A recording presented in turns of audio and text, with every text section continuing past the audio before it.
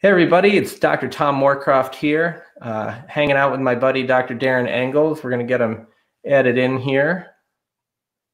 Good to see you there. We see a couple people. I don't see you on there yet, Darin. There you go. All right. Perfect. All right. Thanks everybody for joining us for, Lyme Disease Awareness Month. It's coming to an end, but Darin and I wanted to have a conversation. Lots of questions have been coming up over the course of the month, and we just wanted an opportunity to sort of be here to answer any questions you have. So, Darin, how's it going, man? Oh, good. Sorry, I'm just trying to get my Instagram situation here, and I think now we're good to go. Awesome. All right. Sounds Perfect. good to me. Good. Well, I know we've both been getting a lot of questions with Lyme Awareness Month that we want to help answer for everybody, and we've got a lot of different topics we want to cover. So I think the first thing that we probably want to cover, because I know we both got a lot of questions on our Instagram and Facebook pages, is about biofilm. Oh yeah, and I'm getting a little extra here, so I'm going to just change the volume just a smidge so that I can hear everything just right. So just bear with me 1 second. I think we're in good shape, though. I think we're in good shape now. Yeah, I don't hear the echo. All right, we're good. Perfect. All right. So I hope everybody can hear us here. If you can't, let us know. We're always trying to do multiple tech things and reach out to everybody on whatever platform so that we can do this. But yeah, so what's your take on biofilms and Lyme and other things, and what questions have been coming up on your sites?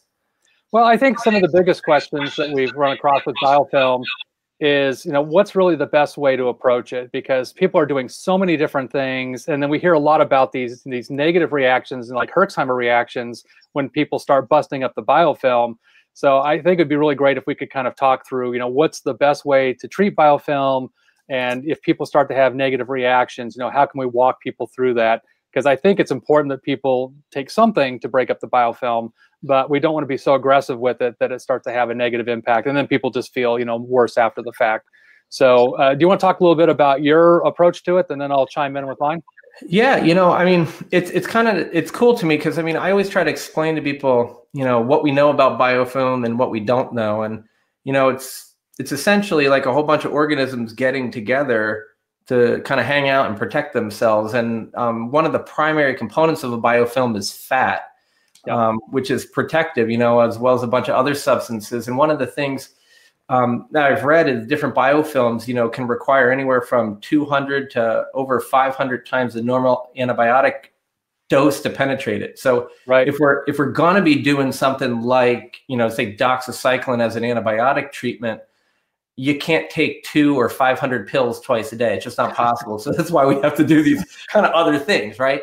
And so one of the things I do is I use a fair amount of liposomal artemisinin, which is basically fat-bound artemisia. Some people know it as sweet Annie. And, it's an anti-babesia, anti-malarial herb, but in here we try to put it in with some fat, phospholipids, and EDTA, kind of to make a Trojan horse and help break it down. Right. Some of the other things that, I look at using could be systemic enzymes. People use nattokinase, serrapeptidase, and lumbrokinase, and we feel that might be helpful. Certainly, we had a conversation the other day talking about potential use of things like monolaurin. Right. Because monolaurin has been shown to work, and at least, the problem with any of these things, Darin, is that we're talking about a petri dish study. I mean, there's nothing really done in a mammal, so we don't really know. But the bottom line is monolaurin helps with candida, it helps with Yersinia, it helps with Borrelia, at least in petri dishes. I do use a fair amount of biocidin also because, in its liposomal form, because it's been shown to go after that. There are certainly some others, but what are the ones that you're finding, and what are you using? So you mentioned earlier the lumbrokinase. I actually like it a lot. Lumbrokinase, if you look at most of the research, it's actually on cardiovascular disease. So, the implication's a little bit different, but when you look at it compared to nattokinase, the research shows it's 10 to 12 times more potent than nattokinase. So based on what it does as a fibrinolytic agent, or its ability to break down clots in the body, we can sort of extrapolate that it probably does the same thing for biofilm. So I think it's really effective, but I think the downside is that it's expensive. Super. So, a bottle of lumbrokinase can run $100 to $120 depending on the manufacturer. So it can be cost prohibitive for people. So, where cost is an issue, which for most Lyme patients is, I think serapeptase is a better option just because, there are products that mix serapeptase with EDTA. Again, they're very effective at breaking down biofilm, and I think it's reasonably priced. I also like NAC, N-acetylcysteine, which is an amino acid. NAC is a precursor to glutathione, but you also get the biofilm breaking effect. People need to be aware that if you're going to use NAC to break down biofilm, long-term use will actually deplete zinc. So you do need to make sure that you're supplementing with zinc if you've been taking NAC probably longer than maybe a couple of months or so. Lactoferrin I've used minimally. Again, I think it's really good at breaking down biofilm, but because it's from a dairy source, and so many people do have a dairy allergy or sensitivity, that tends to be a bit problematic. So if you've got a dairy issue, you're probably not going to want to use lactoferrin, but if you do tolerate dairy, it can be pretty effective at breaking down biofilm. The other one I know that I get a question a lot, I personally don't use a lot of it for a lot of reasons, but people are talking about stevia. Right. On, Dr. Shafi's work for breaking down biofilm. What do you think about stevia? Well, I mean, I think same thing. I mean, I've seen the studies on it, and again, it's just a small study. I try it sometimes. I haven't really seen like some spectacular, benefits to it at the moment. Again, it's one of these things that it's been used as an antimicrobial for an extremely long period of time through human history. Right. I don't think there's any massive downsides to it, but at the same time, I don't know that I'm like, wow, it's the best biofilm buster ever. Right. But I would like it to be for sure. But yeah, my concern with stevia is that it is a sugar, and most carbohydrates are metabolized in the very first part of your small intestine. So the likelihood of a lot of that stevia getting to the target tissue that contains the Lyme is probably pretty small. And I find some people really like to go heavy duty on the stevia, and they start getting all these gastrointestinal problems. So you want to get a lot of gas and bloating and these kind of issues. And if you've already got SIBO and you start adding stevia to the mix, there's a pretty good chance it's probably going to exacerbate the condition. So stevia for me is really not my first choice. Again, I think, something like serapeptase with EDTA or lumbrokinase is probably a reasonable place for most people to start. And you don't have to take all, biofilm busters at the same time. I mean, you can pick your one or two and, stick with that first and see how you feel. Yeah, no, I agree. And I think it's one of the things I see all the time is that people are like thinking like, hey, some is good, let's do a ton more, and whatever biofilm buster I'm using. And I think that this most of the time applies to anything I'm doing. I mean, just add a little bit and work with it.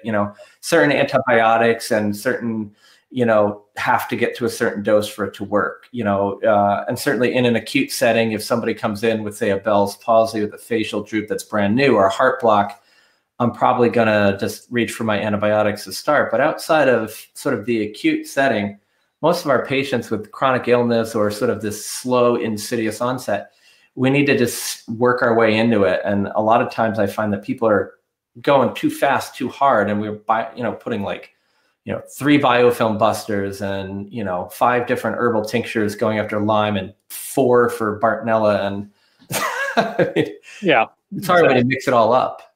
Yeah. And, I think the other thing that happens a lot when people start their biofilm busters is they do get, like a die-off reaction, like a Herxheimer reaction.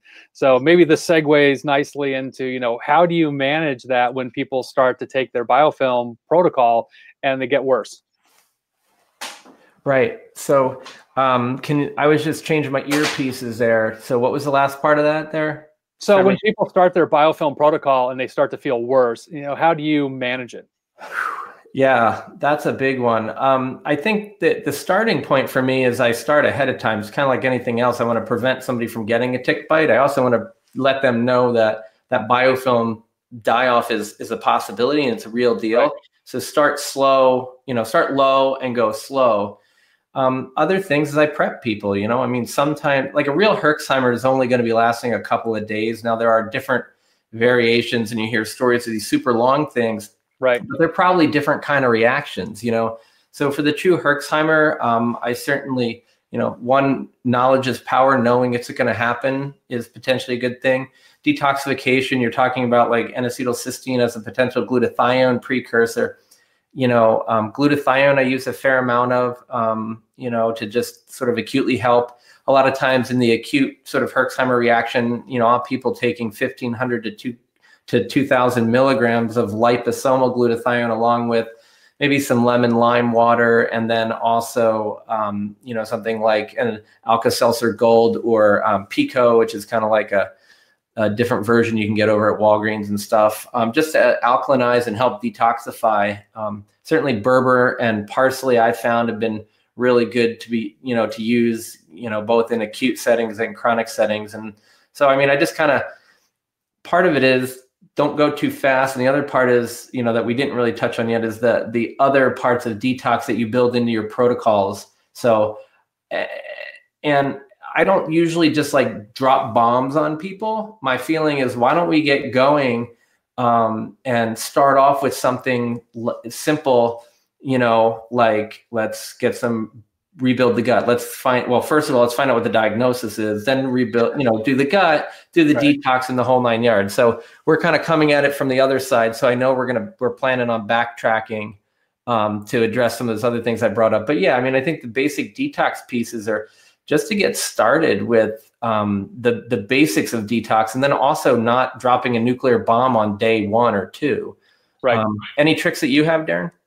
Yeah, it's funny you mention that, because I look at like Dr. Cowden's protocol, and if you follow his protocol as it's laid out, the first 2 or 3 months are really just dedicated to detox. You don't even really start getting into going after the organism until, he feels like, you've fully, opened up all your detox pathways so your body has the capacity to, deal with the active treatment. So I think anything we can do, and we can probably talk a little bit more later about some of our favorite detox strategies. But, when the Herxheimer reactions come on, I've used a lot of trisalts, which, as you mentioned, is an alkalizing agent. So it's a combination of sodium, potassium, and calcium bicarbonate, and they make it as a powder form or capsule form. The other version of this that you can find out there in the pharmacies is Alka-Seltzer Gold. It's very similar in many ways, but we know that when you alkalize the body, if you look at the research, it actually helps reduce inflammation, actually promotes cellular repair as well. So this has been used in environmental medicine for 60, 70 years as a way of mitigating allergies, allergic reactions, inflammation. I've had kids in the middle of an asthma attack that can stop it by just taking trisalts or baking soda. So this is a really cheap, inexpensive way to help mitigate a lot of these Herxheimer reactions. And so, my patients will usually carry their trisalts or Alka-Seltzer Gold with them when they go out in public. Again, if they start to herx when they're at work or just out and about in their day, it's really nice to have that on hand to help mitigate their reaction. So that's one of my favorite ways. And you mentioned the Berber Panella from Dr. Cowden Nutrimedics. I find that people can take 5 drops every hour and a little glass of water, and usually after a matter of hours, their herx reaction starts to mitigate. Oh my God, it's Darin. Sorry to interject, but it's funny. When I was training, I was told you can do Berber for 10 drops every 10 minutes times 8, and if that doesn't work, do 10 drops of parsley every 10 minutes for 8. And then if it doesn't calm down after a bottle of each of those, you're pretty much screwed. But it's like, well, you mentioned earlier, and I think it's a good point. It's like, how long is a Herxheimer reaction supposed to last? And I've had patients come in, I'm sure you have too, they come and said, gosh, I've been herxing for 3 months. I'm like, well, that's not a herx anymore. That's you having a negative reaction to whatever treatment protocol you're on, and you probably need to revamp it a little bit. Yeah, a true herx reaction is usually a matter of days, and I've seen it maybe up, 10 days, 2 weeks, but it doesn't usually last longer than that. If it's going on 3, 4, 5 weeks, there's probably a pretty good chance that whatever you're taking is just having an adverse reaction with you, and you need to change up your protocol a little bit. Right. Yeah. Yeah, absolutely. And I think the other thing is, think about when the onset is. I know, like, I have some people who take something and within like 5 or 10 minutes, they're taking something and they're like, oh my God, like I'm having this massive Herxheimer reaction. And at that point, it's not really even digested. Yeah. In most cases. And I see people, with mast cell activation syndrome, that can start to be triggered really quickly. There's also sort of the component of expecting the Herxheimer, and stuff that comes out. So there's so many things that we have on our, I know we have a list of questions that everybody's thrown at us and we really wanted to talk about.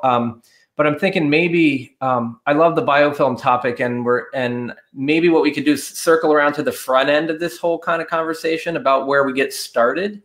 That way we can kind of go in a little step-by-step order, I hope. Sure. I don't know.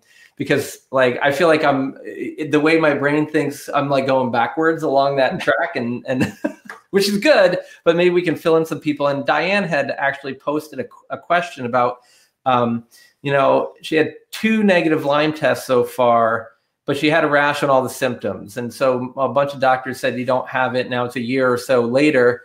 And, you know, what am I supposed to do? Where do I go from here? Yeah, well, I think, you know, the end of the day, everyone needs to realize Lyme is a clinical diagnosis. I mean, even to go to the CDC's website, it says it right there. Mm-hmm. And it's still shocking to me that after, you know, 40 plus years of research on Lyme, that we still are in this daze that, you know, we rely so much on the test as a factor of you do or do not have Lyme. You know, Lyme is based on your clinical symptoms. And again, I was a microbiologist before I was a doctor. I actually used to do Lyme testing for a living. And, you know, it's funny because this test was never designed to be diagnostic. It was actually designed as a surveillance tool to monitor the people that had known Lyme disease. You know, for the people who had the classic bullseye rash and headache and fever and so forth, they wanted a way to monitor these folks to make sure that, you know, their treatment was working, not really knowing at the time that antibodies, unfortunately, are not a reliable way to monitor treatment. But, you know, that's kind of what happens. So, you know, you've got to look at your clinical symptoms. So I think Lyme diagnosis is a combination of, you know, do you have the symptoms? Dr. Horowitz has a questionnaire that's been validated. I have a questionnaire in my book that's kind of a shortened version of his. Right. You know, these questionnaires are available to kind of give you a pretty good idea about your exposure. We do the testing anyway to kind of give us idea about whether you've had that exposure. And then you kind of have to rule out a bunch of other stuff. Right. So, you know, Lyme's called the great mimic, the great imitator. It looks like a lot of other conditions. So part of us on our doctor side is that we're trying to rule out other possibilities that might explain your symptoms. Right.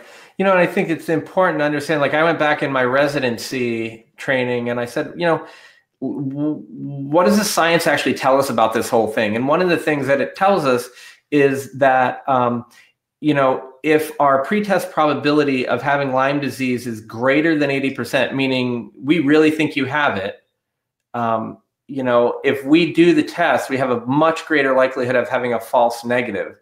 So basically, you know, if you're looking at your typical doctor's office, I mean, we need to look at this and say, hey, you live in a Lyme endemic area, you've got stuff going on like a rash that's consistent with an erythema migrans. So you've got Lyme disease, you know, especially now that I have symptoms on top of that. So, you know, I don't need to go and look for some other diagnosis, and I could use my testing to say, find out for sure, you know, or if I want to follow you. But to me, at that point, you've got Lyme disease if you have the rash and symptoms.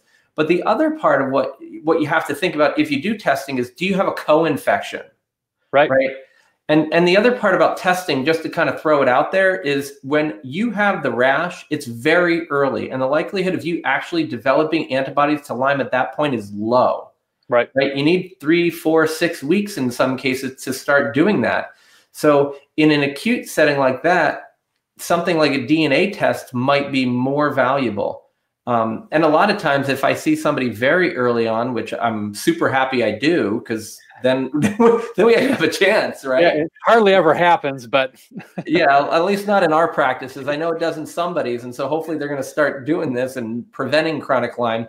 But you know, the point of it is, you know, we just need to go. We need to go through it and make a diagnosis. Order the testing if it's appropriate. If it's too early, you're going to order a test and you're going to be finding out what happened to this person earlier in their life, which is really helpful.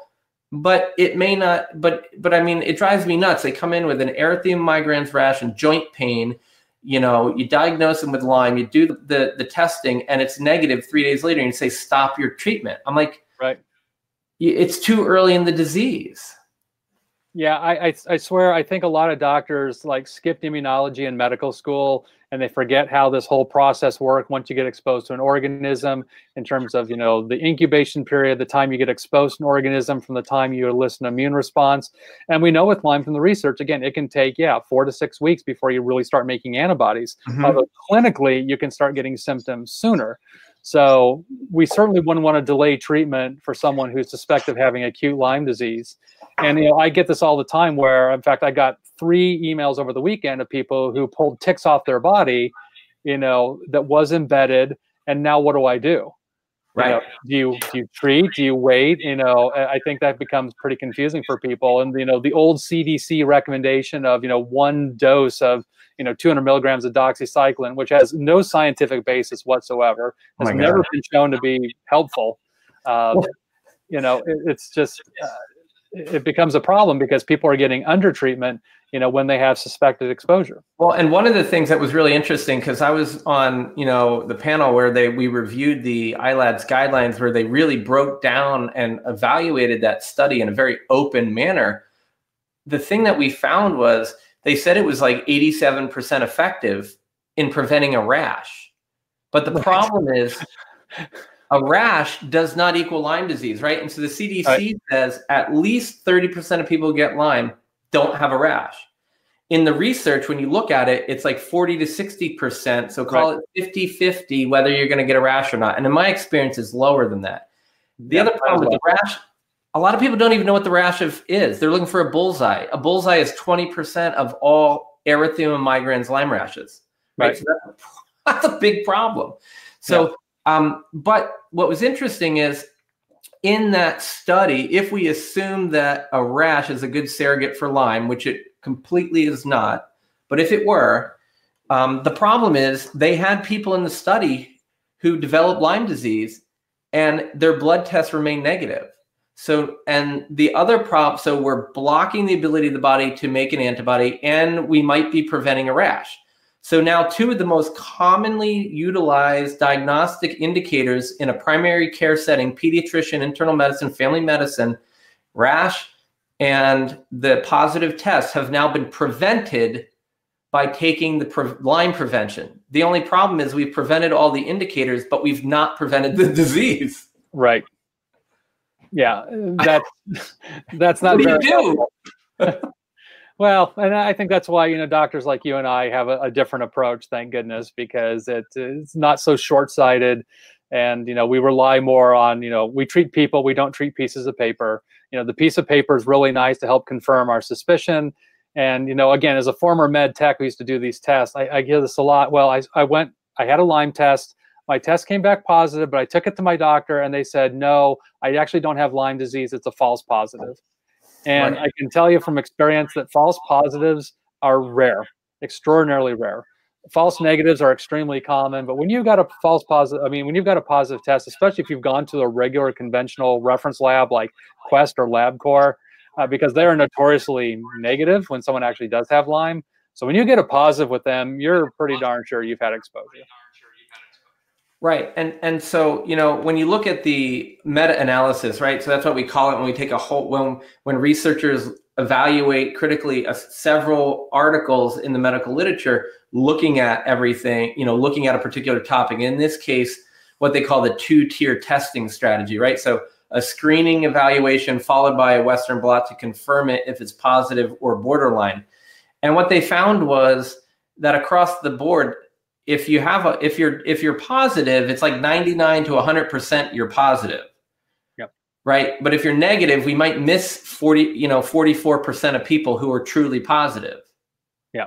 So it's like, it's not a problem with the test being good if it's positive. It's a problem of what does it mean if it's negative. And so that's really the problem. You know, and testing is difficult. I mean, there's a whole bunch of different strategies to do. And I think that what people really should understand is that it is exactly what Darin was saying. You know, it's a clinical diagnosis supported by laboratory data. And we really need to, that's where we need to go with it. You know, you need to know the clinical diagnosis. And when you're talking about the questionnaires, I didn't want to forget to mention something. In Dr. Horowitz's questionnaire, one of the most important things to consider is migratory joint pain, right? Right. I mean, what other disease process do you know has pain that moves from one area to another, and then back to somewhere, then to a different place, and now over here, you know? And so migratory joint pain is critical to think about. Yeah, and I'm glad you mentioned that, because I've actually had this discussion with a lot of other practitioners that will argue with me. It's like, no, no, no, there's a whole bunch of other things that cause migratory joint pain. I'm like, name one. Name one. Name one, because I can't think of it. It's not Reiter syndrome. It's not rheumatoid arthritis. It's not lupus. Not the flu. I mean, all these classic, you know, autoimmune diseases we associate with arthritis, I'm not aware of any. And I've heard Dr. Horowitz speak more than once and say this, that it's true. I mean, I can't find anything that causes migratory joint pain. Right. You know, typically if you've got other conditions that affect the joints, it tends to be the same joints. It's consistent. It's bilateral, like in case often in rheumatoid arthritis. So when you hear about it's my right shoulder, it's my left knee, it's my right ankle, and it changes day to day to day, again, I'm not aware of anything else other than Lyme that causes that. Right, right. And I mean, I think the thing is, you know, I have like some right knee pain and some right shoulder pain from time to time, but I did a lot of sports and I busted them up, but it doesn't change and it's always consistent. And it, you know, it's not like I have, you know, the one shoulder, then the hip, and then the other knee, and then the other ankle, and then the other hip that wasn't the first hip, you know, that kind of thing. So that's important. One of the things you brought up, Darin, was what the heck do you do? I mean, I got this call a couple times this week already. It sounds like you got 3 over the weekend. What are you recommending to people in place of maybe this 200 milligrams of doxycycline if they got bitten by a tick? Or what's your thought process? Do you recommend prophylactic preventive treatment, or take us through that? Yeah. So for me, you know, I tell people if they find a tick, and particularly if the tick is embedded. Now, look, if you found a tick and it's literally just walking across your skin and there's no evidence that it's bit you, just pull the tick off and dispose it, and it's fine. You know, if it's walking across you, it hasn't attached to you, it hasn't had a blood meal, it hasn't shared anything yet, so you're pretty safe. You know, ticks don't typically feed off you, have a blood meal, and then cruise around your body. Once they're done, they tend to detach themselves and they fall off. So a walking around tick's probably okay. But if it's embedded in you, you definitely want to get some tweezers. You want to grab it by its head, lift it straight up gently. Don't yank it out. Don't dump gasoline on it. Don't light a cigarette or a match and try and burn it out. All these other old wives' tales are more likely to cause harm than good. So just get some fine tweezers. And if you don't have any and you live in a Lyme endemic area, please go buy some. And they actually make these cool ones that have a little magnifying glass at the end so you can actually see the tick. Dude, they're so helpful. Yeah, because I mean, these ticks, you know, a nymph is the size of a pinhead. It's really, really tiny and hard to see. I can remember living in Connecticut. I had a tick on me, and I thought it was a fleck of dirt, and I kept flicking it, and then it started moving. I'm like, okay, that's not dirt. Dirt doesn't walk. So, you know, they can be really hard to see, but those tweezers can be really helpful in just, you know, dislodging the tick. And if you can keep it, you know, put it in just a Ziploc baggie, put like a damp cotton ball in there. And I like to save it so you can send the tick off and be tested. Right. And there's a lot of great labs that do tick testing. They can test for, you know, Lyme and all the co-infections for a pretty reasonable price. And although it's not perfect, you know, no testing is, it at least will give you an idea about whether that tick may be carrying Lyme, and that might help guide your treatment moving forward. But if I know it's a deer tick, my feeling is I'd rather start treatment right away until proven otherwise, just because we know the early treatment is less likely to lead to any kind of chronic problems. And for me, you know, now having been in the game now for about 20 years, I actually use herbs. I find herbs are very effective, but I have the discussion with my patients, and that if they want to use antibiotics, I think that's a very appropriate use in early Lyme. You know, you've got a good chance of, you know, getting rid of it before it ever becomes chronic. So I think, you know, for me, I have that discussion about antibiotics and herbs. We talk about it. We decide together what we think is in the best interest. But, you know, as a naturopath and trained herbalist, I have a lot of faith in herbs. I've used them very successfully for a long time, and I think they work as well as antibiotics without causing some of the gut disruption. But again, it's really, I think, personal preference.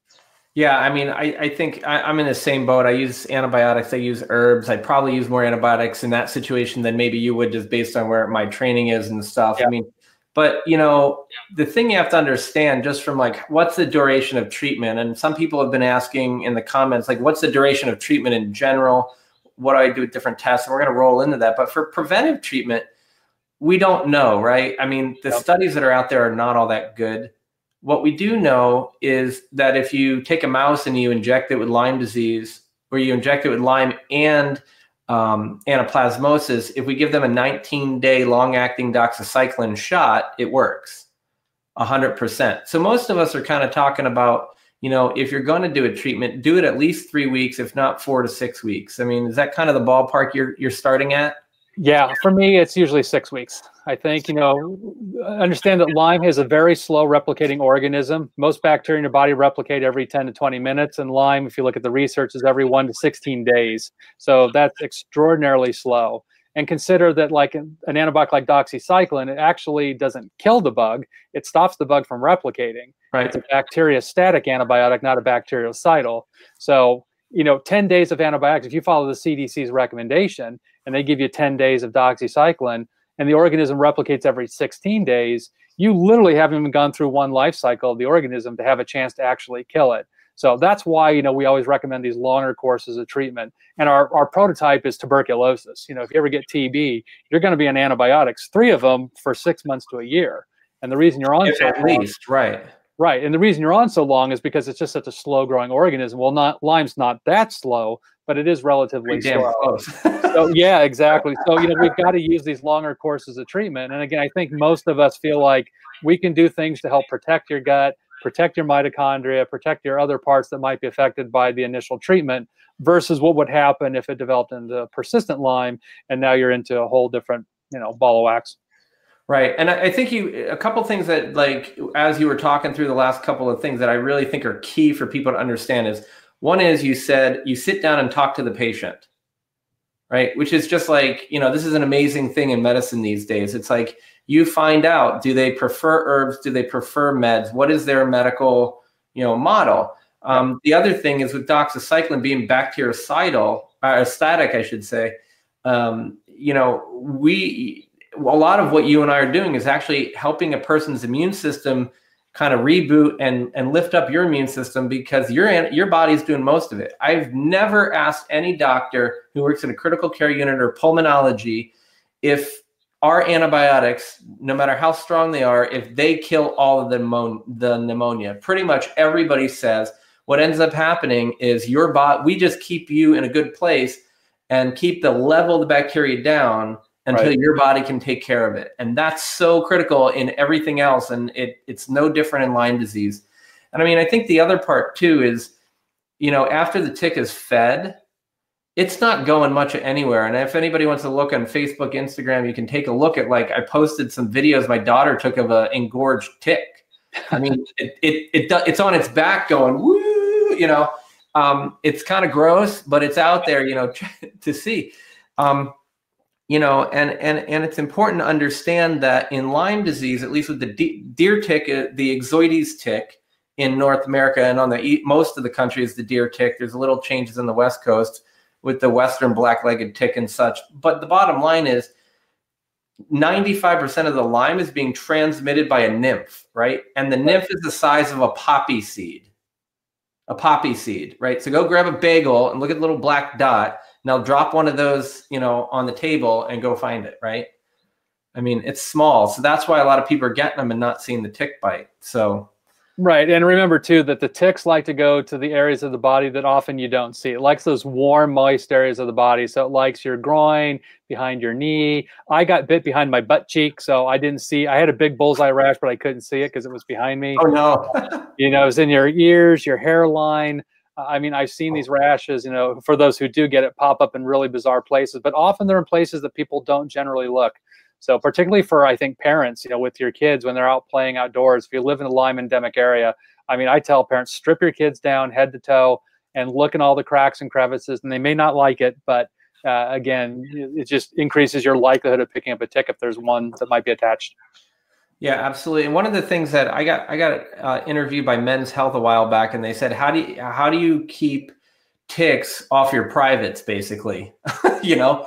And I said, well, one of the things that I have people do is wear sort of, you know, like compression shorts and boxers that are kind of like not so sporty, super compression, but they're kind of skin tight, and a skin tight shirt that's like of that material actually can help keep them out of your armpits and your groin. So yeah, the thing people also have to realize, though, is Lyme is considered paradomestic, right? Which is basically saying that about 75% of people who get Lyme get it in their yard or their neighbor's yard. It's not out in the woods. It's not in all these high risk places. It's actually in your yard because it likes the habitat of, we have the woods in the back, and then we have the lawn mowed perfectly. We have these beautiful gardens, and that's where all the chipmunks and the mice are living. And that's a perfect habitat for the ticks. That's their blood meal. So just think about it. It's not when you take a long hike in the woods, you got to be careful then, but it's most important to think about, what goes on like right at your own house, and you take the dogs out, or you run around before school in the morning and you haven't put anything on. So, yeah. Well, I think that's what happened to me when I got Lyme. I'm sure I got it from my dog. I wouldn't spend a lot of time outdoors. I lived in Connecticut, an endemic area, but I never went hiking through the woods, and I would spend a little time out on my lawn. But, the dog was out every day doing her business, and we also had a dog that slept in the bed at night. So I'm quite sure I got exposed through that. And checking your pets is equally important as, checking yourselves, because I think they're a common reason a lot of people get exposed to Lyme. Well, I'll tell you, it's like before and after we started treating our yards, and we use a local company that does both the bait boxes and some spraying of some relatively non-toxic, but kind of toxic stuff. But it's like, there's nothing else we can do. We need to prevent it. And it's like, we would see our I had cats and dogs before I knew anything about Lyme disease, really. So and cats live forever, as anybody or most people with cats know. So they were bringing them in, and until we started to treat them, treat the yard, double check ourselves, our exposure was so, our risk was so high. So there's a whole bunch of questions popping up, and I'm trying to keep track of them. And I know that you've got some other ones, but we kind of talked a little bit about testing. Some people want to know about specifically what labs you're thinking about using. I feel like that's sort of a Pandora's box, but I think we could touch on that. And then I wanted to dovetail into treatment. And part of the treatment questions were treatment of an asymptomatic person with positive labs, treatment of a person maybe who's been sick for a couple of years, and what might we be doing in that sense. Sure. So we just to sort of kind of organize ourselves a little bit, because I want to make sure we get to as many questions as we can. Yeah. Well, I think, when it comes to Lyme labs, again, it's sort of personal preference. I think we all have the ones that we favor for whatever reason. Right. Again, being someone who used to work in the field, I feel a little bit biased in this. I think my personal opinion for one of the best screening labs out there, I like Global Lyme Diagnostics. In full disclosure, I'm on their scientific advisory board, but I joined it for a reason, because the doctor that developed this test was a vaccinologist. He was actually trying to develop a vaccine for dogs for Lyme disease.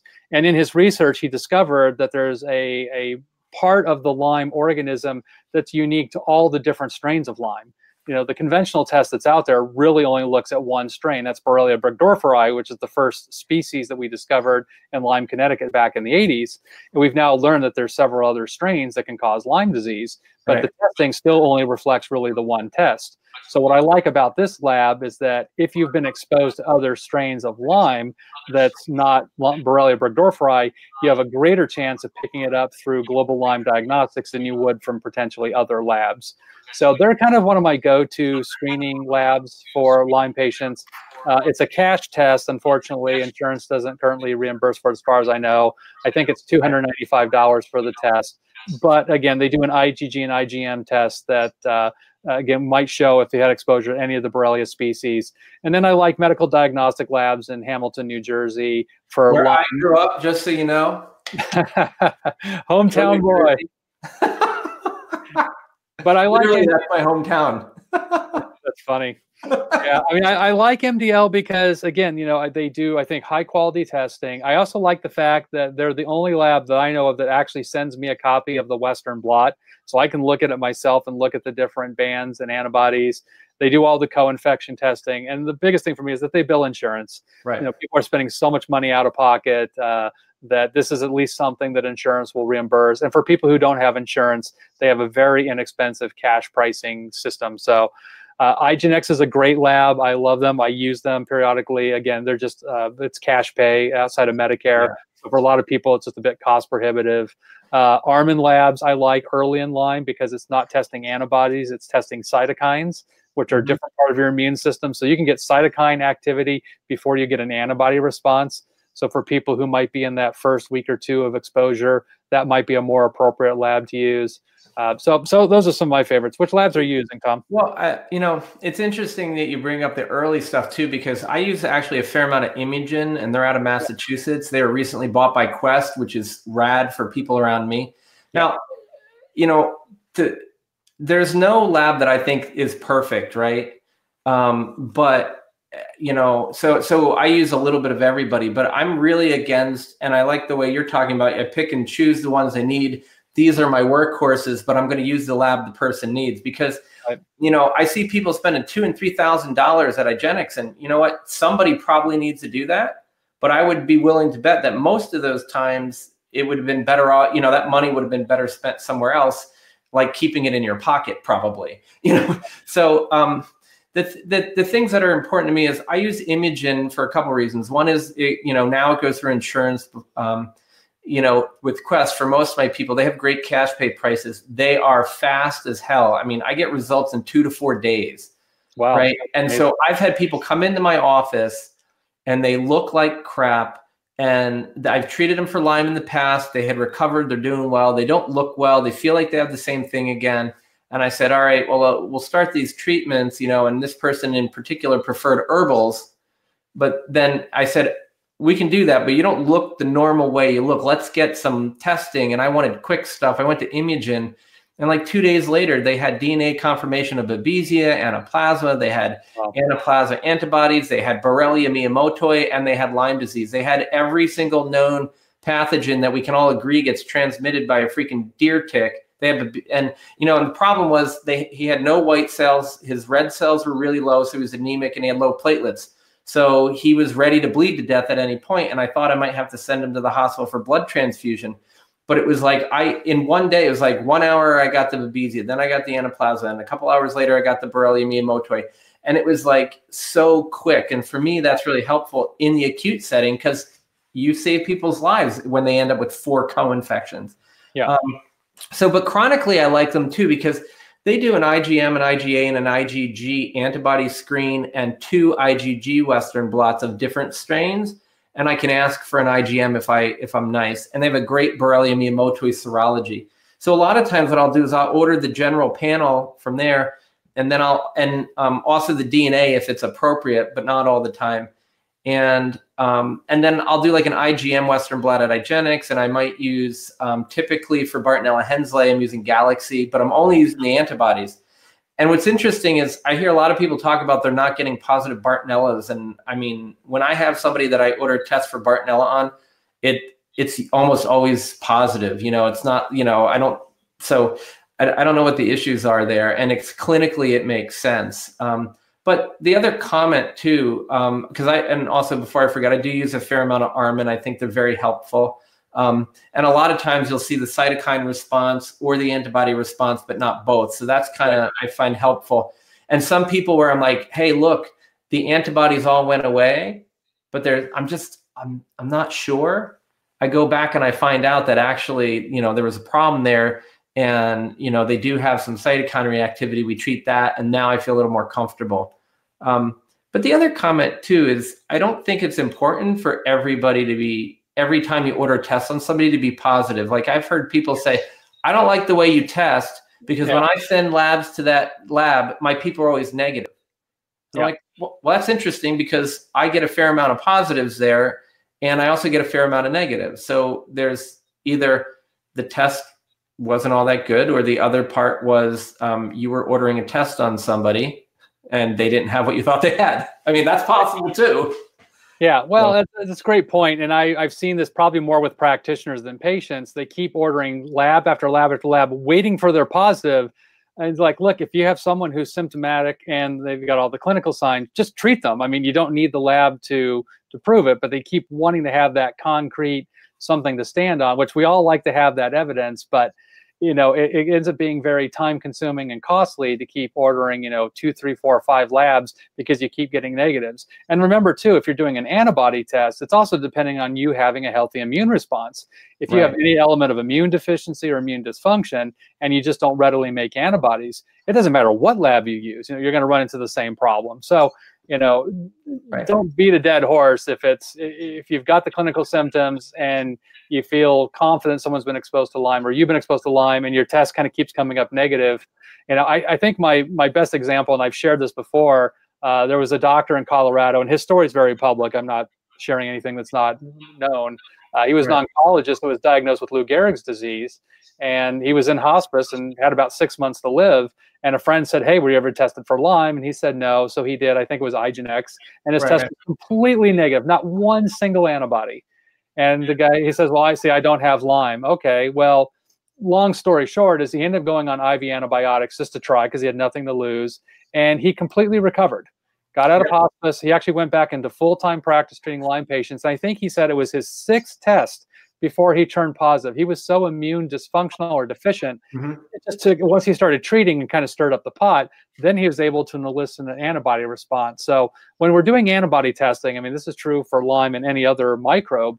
If you get a negative, it doesn't always mean that you don't have it or haven't been exposed. Sometimes it just means your immune response isn't the way it's supposed to be.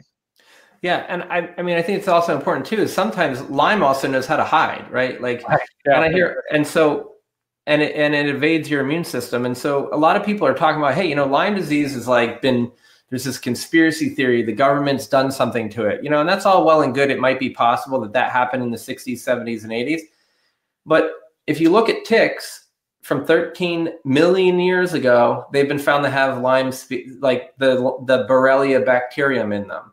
And if you want to look at Rocky Mountain spotted fever, anaplasma, things that are in this rickettsial, family, they've been found in ticks that are over 100 million years old. So these things way predate human beings, and they've been around long enough that they know how to survive. So, and they're slow reproducing. They go in places where our immune system can't get to. They go to places our antimicrobials can't get to. So no kidding. I mean, so I've also heard of some practitioners that they'll just start treating you if it sounds clinically right, and they test you 6 weeks later. They won't even waste their time because of that. All the things you're highlighting. Yeah, and I think that's not an unreasonable approach. Again, we all like to have something to stand on, to feel like we're not wasting your time and money on treatment that you don't need. But we also know that there's the capacity when you start stirring up the pot that you can get a greater immune response.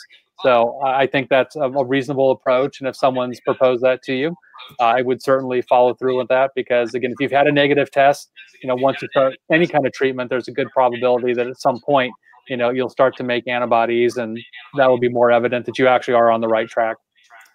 Yeah. So what do you do? So kind of the flip side of this is you have somebody who's got a whole bunch of positive bands everywhere, but they have no symptoms. Yeah. So asymptomatic patient with positive lab tests. Right. So remember what the test is testing. The testing is testing for antibodies. So if you get bit by a tick that carries Lyme, and it injects its saliva into your skin, into your tissue, your immune system reacts. If you are a healthy person with a healthy immune system, you can elicit this very efficient antibody response that basically takes care of the organism before it ever got to a point that it triggered symptoms. So in my world, if I see someone with positive antibodies and no symptoms, I personally don't treat. I think the likelihood of it, when people have Lyme, they're usually symptomatic. Is it possible that it's dormant, that it might come out later? It's possible, but I've also seen people that were feeling reasonably well. They start treatment and now they feel really horrible. So sometimes you can make things worse by stirring up the pot. And if you let the immune system do what it's made to do, it might get rid of it without having to intervene further. So for me, I think being a little least invasive at that point, if someone truly is asymptomatic. Of course, then again, I'm not testing healthy people. So I know other doctors, usually it's a family member that has Lyme. The whole family now wants to be tested to see if they have exposure, even though they don't have symptoms. So yeah, I think in that case, I've done it before. I don't really like to do it because I think it just breeds more unnecessary concern than you need to have. I'm like, if you're not having symptoms, we're not necessarily going to treat it anyway. I know, but we want to know, okay, well, it's your money, it's your choice, and I'm happy to go along with it. But I'm just a little amiss of treating people, certainly aggressively, if they're not experiencing symptoms. Right. Yeah. You know, and I think the same thing is like, I'm not going to go looking for it in a healthy person because they probably fought it off if they have it. Looks like we're having a little bit of a connection issue. I don't know. It looks like it's on my end over here. I don't know if your IG is still working there. Yeah, you look like you're frozen there. Yeah. Somebody said what happened. I don't know. I still have Wi-Fi, but who knows? So we'll just keep doing the best we can here. Yeah, you know, I mean, again, like I always wonder, why did we order the test? And if a person is truly, you know, if they're truly asymptomatic, why did we do it? Let's see here. Keeps pausing. Yeah, unfortunately, I see that. I don't know if you why. want to stop the Instagram feed and restart it, we can do that. Yeah, let's do that real quick here. And we can share. Let's try this again for everybody. Let's try. All right, we're live again. Let's try this and see if we can find Darin again. Now I've got a list of 1 million people. Here we go. Let's try this one again. Love technology. Maybe you're there. Yeah, I just sent you a request there. Yeah, so there we go. Should pop up momentarily. Thanks for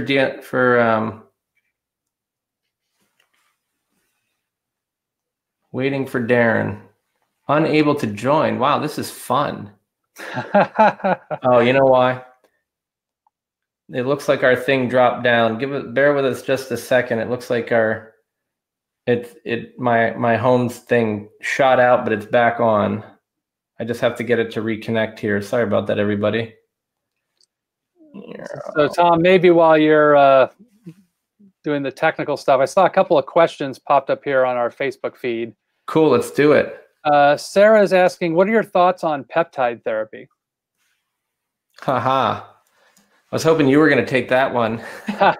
Since I know that you actually went to the peptide course and I have not been yet. Yeah, you know, I think peptide therapy is very promising. It's still a relatively new aspect of medicine. I am just now starting to use it in my practice. So in full disclosure, I'm a newbie and I have not used very much of it. I think, you know, I got dropped off again. Yep, I just had to reboot. Sorry, I'm going to send you a thing right now. Okay. All right.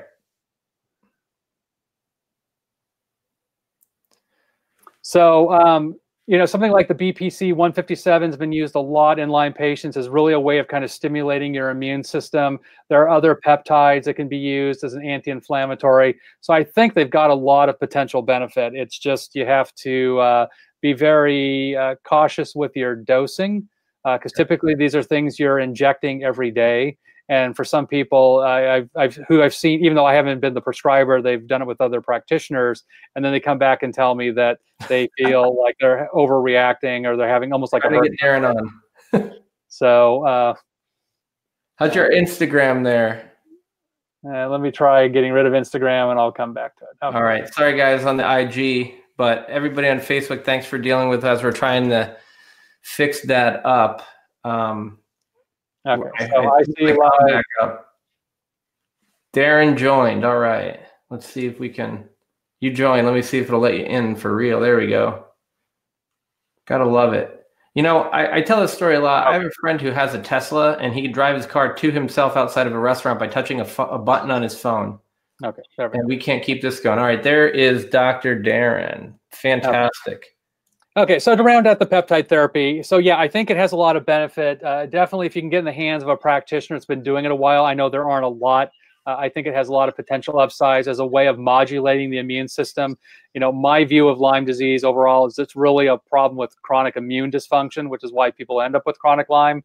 And if you can help facilitate better immune function, this is a way to do it. So definitely, it's something that's, I said, I just went to a peptide seminar a couple weeks ago, and we are just now starting to implement it. So I'm looking forward to using more of it. Come back to me in 6 months, and we'll talk about this again, and I'll have more to report. Yeah, and Darin told me I have to wait till like the fall till the next course. I know that Dr. Gabrielle Lyon was actually on with us a moment ago on IG. I think we we lost her, but I know she does a bunch of peptide therapies. I was almost going to plug her in, see if she could help us out there. But yeah, there's a lot of information out there on it. One of the other questions that came up in the comments that I figure we should get to at one point or another now seems like a really good time. What are your thoughts on immunizations? Because, and I think this can dovetail into like your approach to treating Lyme, because I think it kind of goes hand in hand, I think, if I know you well enough. Yeah. So you talk about just immunizations as a whole? Right. And I mean, I think a lot of time the problem is like, you know, in California, it sounds like they got rid of the religious exemption. And in Connecticut, they don't really like that. And the medical exemption is basically like, you know, are you like, you know, going to die of, you know, imminently from a particular vaccination. And even if you've almost died from another one, doesn't matter. You still can get a different one.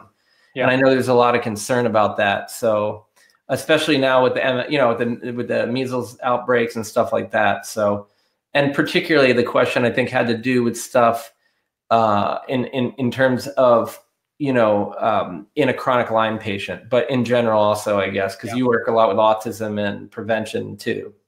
Well, you know, my biggest concern is if you look at the way most vaccines work is that most of them contain a thing called an adjuvant, and it's something else that's added. In many cases, it's aluminum, and it's a way of helping stimulate immune response to whatever you're mixing with. So if you take actual measles and you inject pure measles into your body, your immune system will do absolutely nothing with it. It won't recognize it. That's not the normal path by which we get exposed to measles. It's respiratory.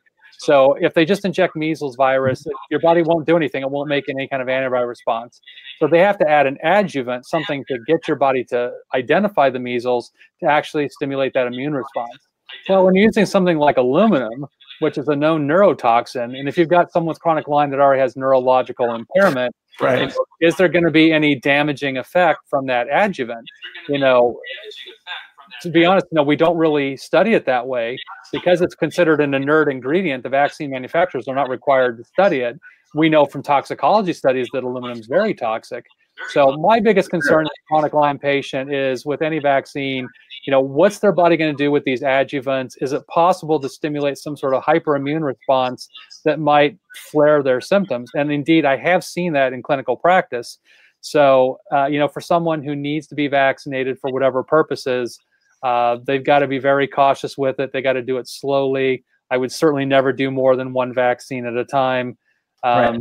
Again, I think depending on what you're vaccinating against, that's kind of a whole different story. But unless it's something that, you know, is really urgent or potentially life-threatening to that particular patient, if it's something that's a nuisance illness, then my preference is that they wait until they're in better state of health, if at all. But you know, if there's any evidence of autoimmunity, for me, that's usually something that I advocate for holding off because I don't know it's safe for that person at that point.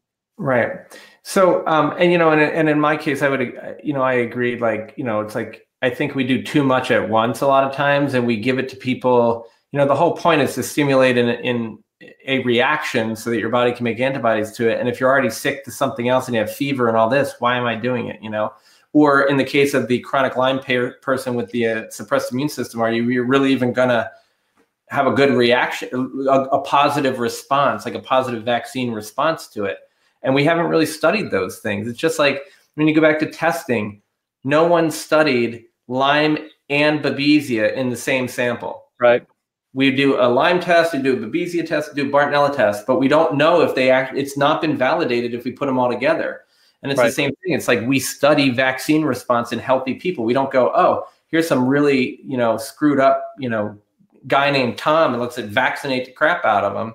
You know, it's like, oh, here's a perfectly healthy individual, and let's try this one thing, and it looks good. Now let's just slam it all together. And I don't know that that's been tested, you know. Well, you know, and I think to your point too, you know, the concept of a vaccine is given to a healthy person to elicit this immune response. But, you know, they don't study these in unhealthy people. So what are the potential long-term implications in giving a vaccine to an unhealthy person?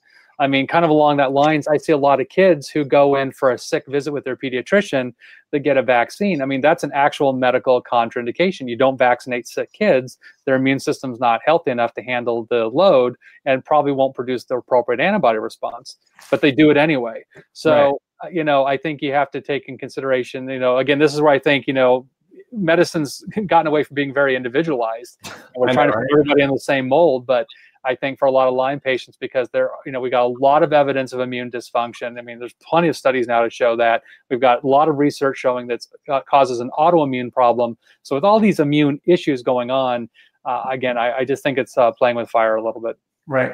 Yeah. When people are a bit healthier, I mean, certainly, you know, I've done when people need to get a vaccine or their parents believe in it, but they don't want those toxic adjuvants to have as much of an issue, you know, doing mitochondrial support and detoxification around the time of vaccination can be helpful. But again, it's like, it goes back to like Darin sits down and talks to people and he finds out what they're interested in, what they want to do, you know, and when you do that, man, it's like you can have a conversation and we're not so worried about losing that person and we're never going to give them a vaccine that potentially they might really need if that's the decision in that particular situation, because you're going to have good follow-up because you actually have a relationship. And it's not just like, you know, I went to the vet the other day. I love my vet, but she was just like, oh, your dog's overdue for rabies. And next thing I know, they're stabbing a rabies in him. I'm like, well, hold on here, you know, like this thing is such a thing called informed consent and not just like slam it in your face. You know? But, I think it just needs to be very individualized. And again, if that's something that's on your agenda, you know, have a conversation with your healthcare provider, you know, talk through it about whether it's appropriate for you at that time. And maybe at a later date it is, but, you know, California, you know, we've got a problem here because they've gotten rid of, you know, pretty much all exemptions. We now have a bill that's trying to get rid of medical exemptions. They want to have a state-appointed official determine whether your child qualifies for a medical exemption. Well, we could fix that. Just make that you. Yeah, I mean, I think it creates a lot of problems. And again, it really just takes the doctor-patient relationship out of our hands and puts it into the hands of a politician. So I don't have great solutions for it. I know that there are a lot of people in California, including myself, that are, you know, advocating for parent rights, for people's rights. I don't think any medical thing should be forced on anybody. We actually have an international treaty saying we won't do that, but you know, that's how politics go. So we'll keep fighting and we'll see where that lands. Tom, I was just seeing some other questions here we may want to get to. These are kind of interesting. Laura's asking, I just realized my question wasn't very direct. I think we missed her other question. What are your opinions on Lyme transference to infants? Yeah, well, it happens, unfortunately. I mean, and so I wrote a note on Laura's question too, and we have a couple other great ones also. And, you know, for me, transmission of Lyme is most commonly, like probably way greater than 90% from a tick to a person, right? And I have to say, I'm kind of a little frustrated. Everybody's trying to tell you about the mosquito and the horsefly and the blood and the saliva and all this other stuff.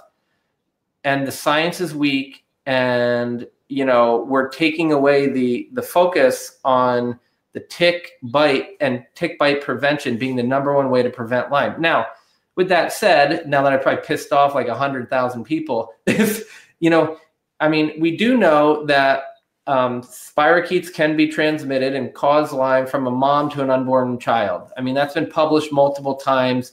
I hear that some people don't believe it, and I'm pretty sure they came from the same institution that published the first case of it. So that is in the medical literature, and I think it's a real potential problem. Now, the information we have about transplacental transmission, or vertical, meaning from mom to the unborn baby, is, you know, that active Lyme disease untreated is really bad. And people with chronic Lyme, the information is really not as clear, but we do think that we want to do everything possible, which usually includes some form of treatment to prevent that. Now, breast milk transmission is something I get asked about all the time. And while we can find spirochetes in the breast milk, I'm unaware of any sort of studies that show, or even cases that show that it happens. A lot of people worry about it, but we haven't seen it happen. That doesn't mean it doesn't happen. And the same thing, like, you know, with sexual transmission, it seems like there's a small group of researchers who really are invested in making this a real thing.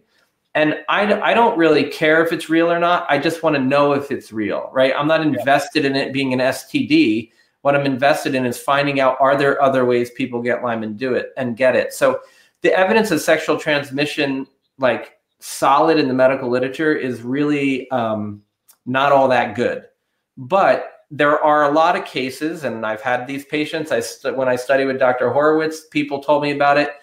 Pretty much every Lyme doc I know talks about, somebody says, oh, I gave it to my partner, I gave it to so-and-so, you know, sexually. And is it possible?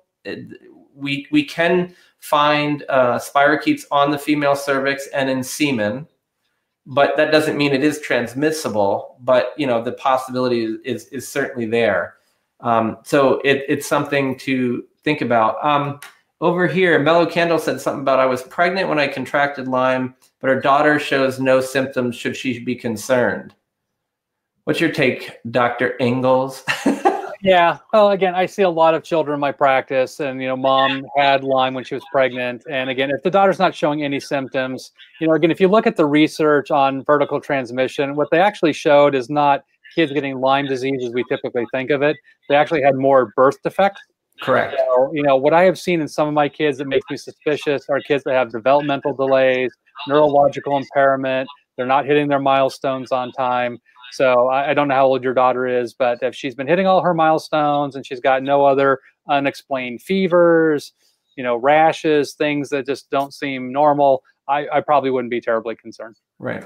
Yeah, and the vertical transmission piece, I mean, the science I know of is like stillborns, unfortunately, babies that didn't make it have Lyme spirochetes in them. That just means they had the Lyme spirochete. I mean, it's technically not Lyme disease, and they didn't confirm, hey, look, 2 and a head developmentally. That's awesome. He's fine. Fabulous. Don't test. Don't worry about it.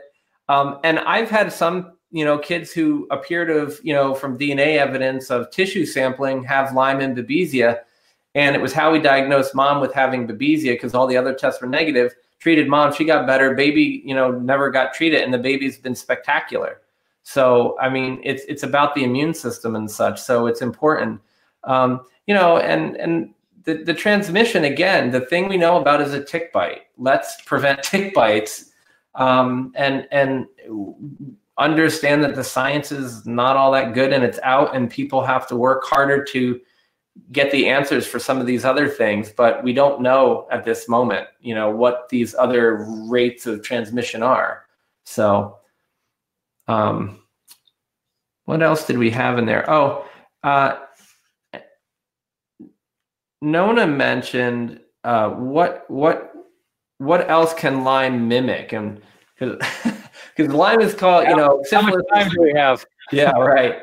Lyme was the great, or syphilis was the great imitator. We figured out how to treat that. Now we have Lyme, which is another spirochetal illness called the next great imitator.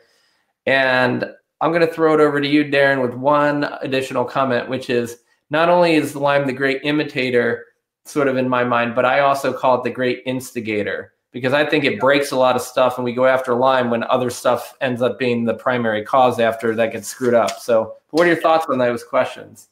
Well, certainly for me, anyone that's got any kind of chronic, you know, arthritic and neurological combination of symptoms makes me very suspicious of Lyme or a co-infection. So, you know, things like MS and rheumatoid arthritis and all those autoimmune diseases, you know, in my practice, the overwhelming majority of people that have been diagnosed with MS, when I test them, do test positive for Lyme. So I do see that correlation. But I mean, I've seen, you know, chronic fatigue, fibromyalgia are big, you know, common sort of nondescript diagnoses that, yes, you might have that collection of symptoms, but it doesn't explain why.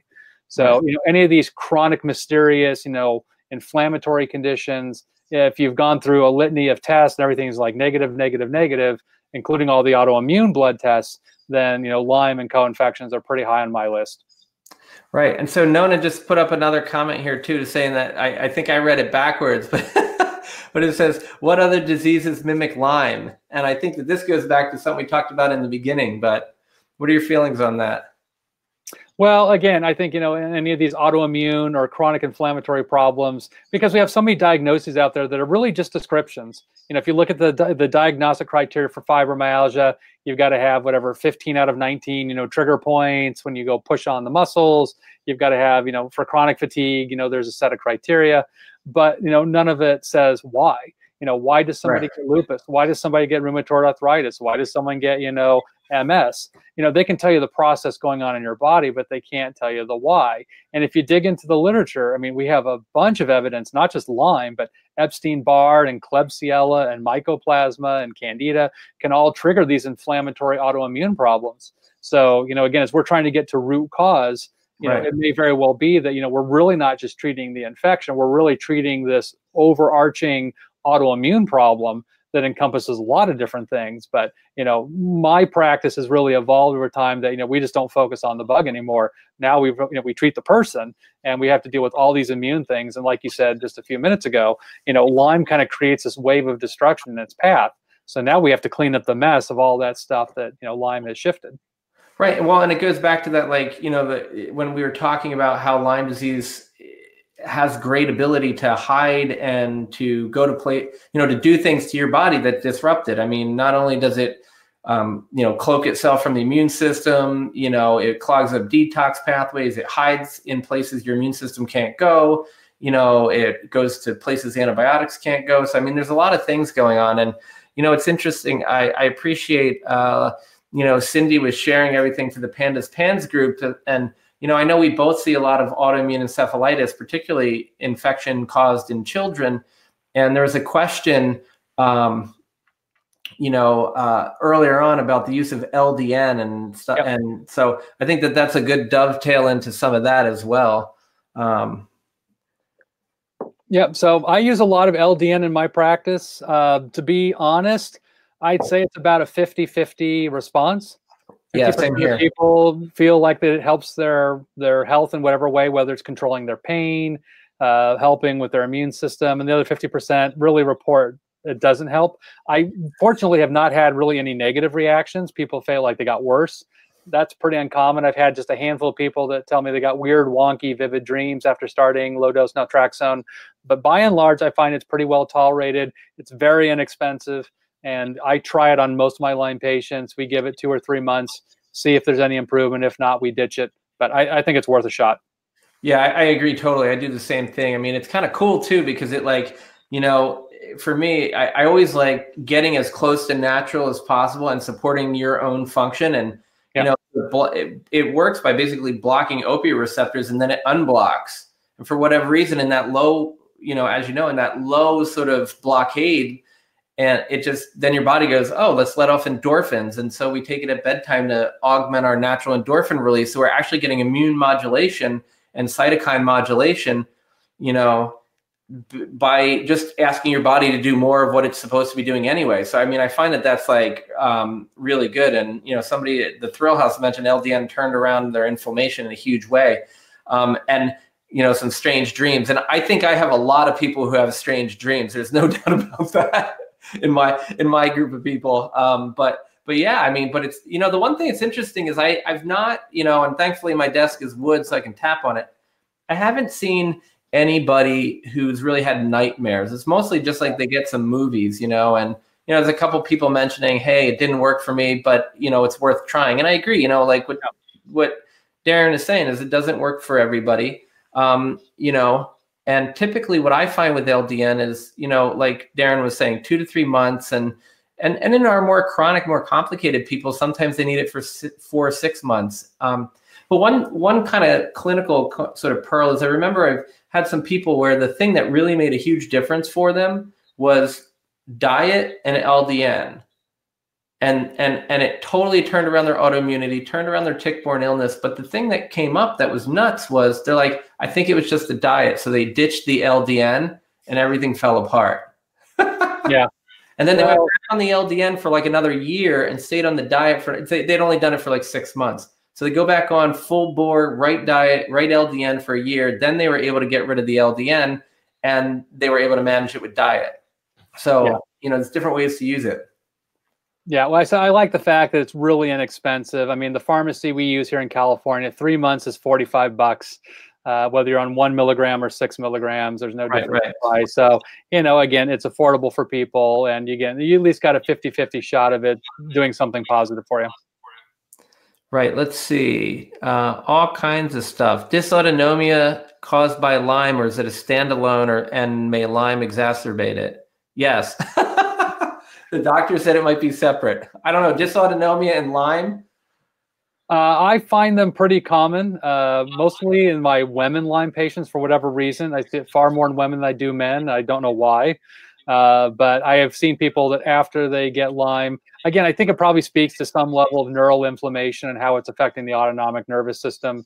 Beyond that, I don't really know what the mechanism is, but I have seen people who were really fine prior to Lyme, and afterwards they start getting, POTS, they start getting other types of dysautonomic, dysfunction. And yeah, I think it's Lyme related. Yeah. Just a quick add-on for somebody. LDN is low dose naltrexone, and maybe somebody else can type that in for me because I don't want to mess with my IG screen since I screwed it up before. The other thing too about the tick-borne stuff is you got to remember that the POTS autonomic regulation has a lot of different mechanisms, and one of the pieces that people don't really understand is the influence of the vagus nerve on the heart. So there's a nerve that does a lot of us know about the sympathetic fight or flight mechanism, and then the parasympathetic is healing and rejuvenating and stuff like that, and digesting our food and sleeping. Well, the parasympathetic allows us to keep our heart rate at it bring the level down, and it also allows us to digest our food and keep our gut working properly. And that comes out all in the back of the head here and the neck. So all of us with our head forward posture are screwing with our vagus. A lot of us get locked. There's a thing called polyvagal theory where they talk about different functional pieces of the vagus. And the part that goes to the heart is the part that usually gets screwed up when you have Lyme or other chronic illnesses. So we lose some of the regulatory ability from a functional perspective, over this. And so there's a lot of these self-help things. And for anybody who wants to stick around to the end, I'll be sharing some resources that you can pick up that'll help you do some of these exercises at home to work on that. And it really can help change your POTS-like response, But the other part is babesiosis is well known to cause dysautonomia and dysregulation of your brain's ability to modulate the automatic, systems in the body. And certainly Lyme and Bartonella have been found in brain tissue, and they can kind of do those same things. So, I think that's an important thing to consider, that I see a lot of dysautonomia. Now, the question, I think, as it was posed is great. Is it like, you had autonomic dysregulation and then you got Lyme and they just made, and Lyme just made it worse, or co-infection made it worse? Or was it like the Lyme and co-infection caused it, and if you treat the Lyme and co-infection, it goes away? Or did you have Lyme co-infection trigger something you already had, and now you get rid of Lyme and co-infection, but this is turned on and you have to do something else still? And I've seen all three of those scenarios play out. Yes. Yeah, exactly. I think it can go any of those directions, as you mentioned. I've seen the same thing where there's evidence prior to Lyme that they had some element of autonomic dysfunction, although very mild. Maybe they're just a little, hypotensive. Their blood pressure always runs low. They get a little lightheaded when they stand up too quickly. And then, they get Lyme and it's like gas on the fire. And then I have other patients, I said, who are perfectly fine. And then after Lyme, they start kind of breaking down. So I'm sure it can go in both directions. And that's been my clinical observation as well. Cool. So there's a question from Candace about what causes brain inflammation. And I think that this is kind of an important place where we could start talking and dovetail into a lot of the work that I know we both do and you've written about in your book. I think it's really important for us to take a few actually more than a lot of moments and talk about like what gets the brain going and what are the parts of the body that we can work on to help get inflammation in the brain down. Yeah. Yeah. Well, I don't think, and again, when you look at the literature, it's probably not one mechanism. It's a combination of different things that are happening. We do know that there are very specific proteins in the brain that get targeted as part of the autoimmune response to Lyme. So as your immune system is trying to fight the Lyme organism, it accidentally starts cross-reacting with different proteins in our brain and our nerves. So that's probably some element of the neural inflammation. We also know that there's a secondary method through the gut, that the gut-brain connection is very intimate, that people that have chronic gastrointestinal problems can also be more prone to having brain inflammation. A lot of that's actually probably modulated through mast cells. There's a Dr. Theo Theourides. His website's mastcellmaster.com. He's an MD, PhD professor at Tufts University, and he's done a lot of research on mast cell activation in the brain specifically. And what he found in his research is that when people get reactive, they don't necessarily get hay fever, or what we kind of think of, systemic mast cell activation. It can be very localized to the brain, and therefore you can get mood changes, behavior changes. I think this kind of also speaks to why a lot of people get neuropsychiatric symptoms with Lyme. It's that chemical reaction in the brain, and it really has nothing to do with serotonin. It's probably more related to histamine and some of these other chemicals. So I think that combination of autoimmunity against brain tissue, activation of internal chemicals within the central nervous system that are creating inflammation, that combination just sort of leads to the different symptoms. And depending on what part of the brain gets affected, that's what people experience. Right. And, what's interesting to me, too, is like I remember a couple of years ago lecturing at iLabs, and I was talking in the fundamentals course, and I was going to do my brain detox lecture a couple of days later. And I'm like talking about Bartonella. And I realized that that some of the cells that function like the immune system in the brain, the microglia, Bartonella goes into your brain and can be found inside the cells that are supposed to kill it. Yeah. So both I've seen literature showing that Lyme and Bartonella can hide in the immune cells that are supposed to get it, and Bartonella specifically in brain cells, and then if you look at like pandas, and people are thinking about brain inflammation with pandas, and they're saying, so for anybody who's not familiar, it's like pediatric acute onset neuropsychiatric syndrome or disorder after streptococcal infection. Yeah. Which is why we call it pandas. And, any kind of infection-induced autoimmune encephalitis we might cause PANS, or and people just throw out pandas even though that's specific for strep. But the bottom line is, in the strep-induced brain inflammation, people have studied in your nose that you get inflammation, or I should say when you have strep there, you have your own Th17 cells, so your own immune cells, T helper cells, that go after strep, and that's fine once or twice. But if you get recurrent infection, you have in the nasal lymphatic tissue, you just have congregation of all these immune cells that are your own cells that are primed for strep, but then they can travel back up the nervous smell into the brain and break down the blood-brain barrier, cause cross-reactive antibodies, inflammation, but cause inflammation of these microglia I just mentioned. And these are this is all in the absence of any true infection. So right. This is your own immune cells just causing an autoimmune sort of process where your body's gone haywire, causing brain inflammation. And then the important part too is one of the primary ways of detoxifying sort of the dirty water, if you will, from around the brain and getting all the junk out is through the nervous smell. The lymphatics that are around the nasal the olfactory nerve, which is that nervous smell. And people estimate that's 15 to 30% of brain detox. But then I went back, and a lot of the cranial nerves, as they exit the skull, actually have this lymphatic fluid draining from the brain there. And so it's really important that that nasal passage works well, that we have a good posture with our neck. The other thing that's kind of scary that a lot of people like Darin and I are dealing with are mold toxicity issues. And we found things like, nasosinus biofilms. All right, well, the problem is, and even just make it even more simple, what about somebody with chronic sinusitis? I just told you, like up to 30% of the detoxification of your brain is in your nose. So if you walk around all day like this, I mean, you're behind the 8 ball, and you're building up these toxins leading to inflammation in the brain as well. Yeah, it's interesting. I had a chance to talk with Dr. Stephen Fry, and he runs his own lab called Fry Labs. And one of the things that's really interesting about what he's doing is he developed a special staining technique where they are looking at blood. And again, when I was in microbiologist, I was always trained that blood is sterile. Anything in the blood, if it's there, it's septicemia. These people need to be in a hospital, and they probably got 1 foot in the grave. And he's been showing in his research that the blood is not sterile at all. that there's actually a lot of microbes that do pass through without necessarily stimulating this big immune response. But one of the things that he's been finding in his Lyme patients specifically is a heavy biofilm in the blood itself. And he's finding this very unique kind of fungus.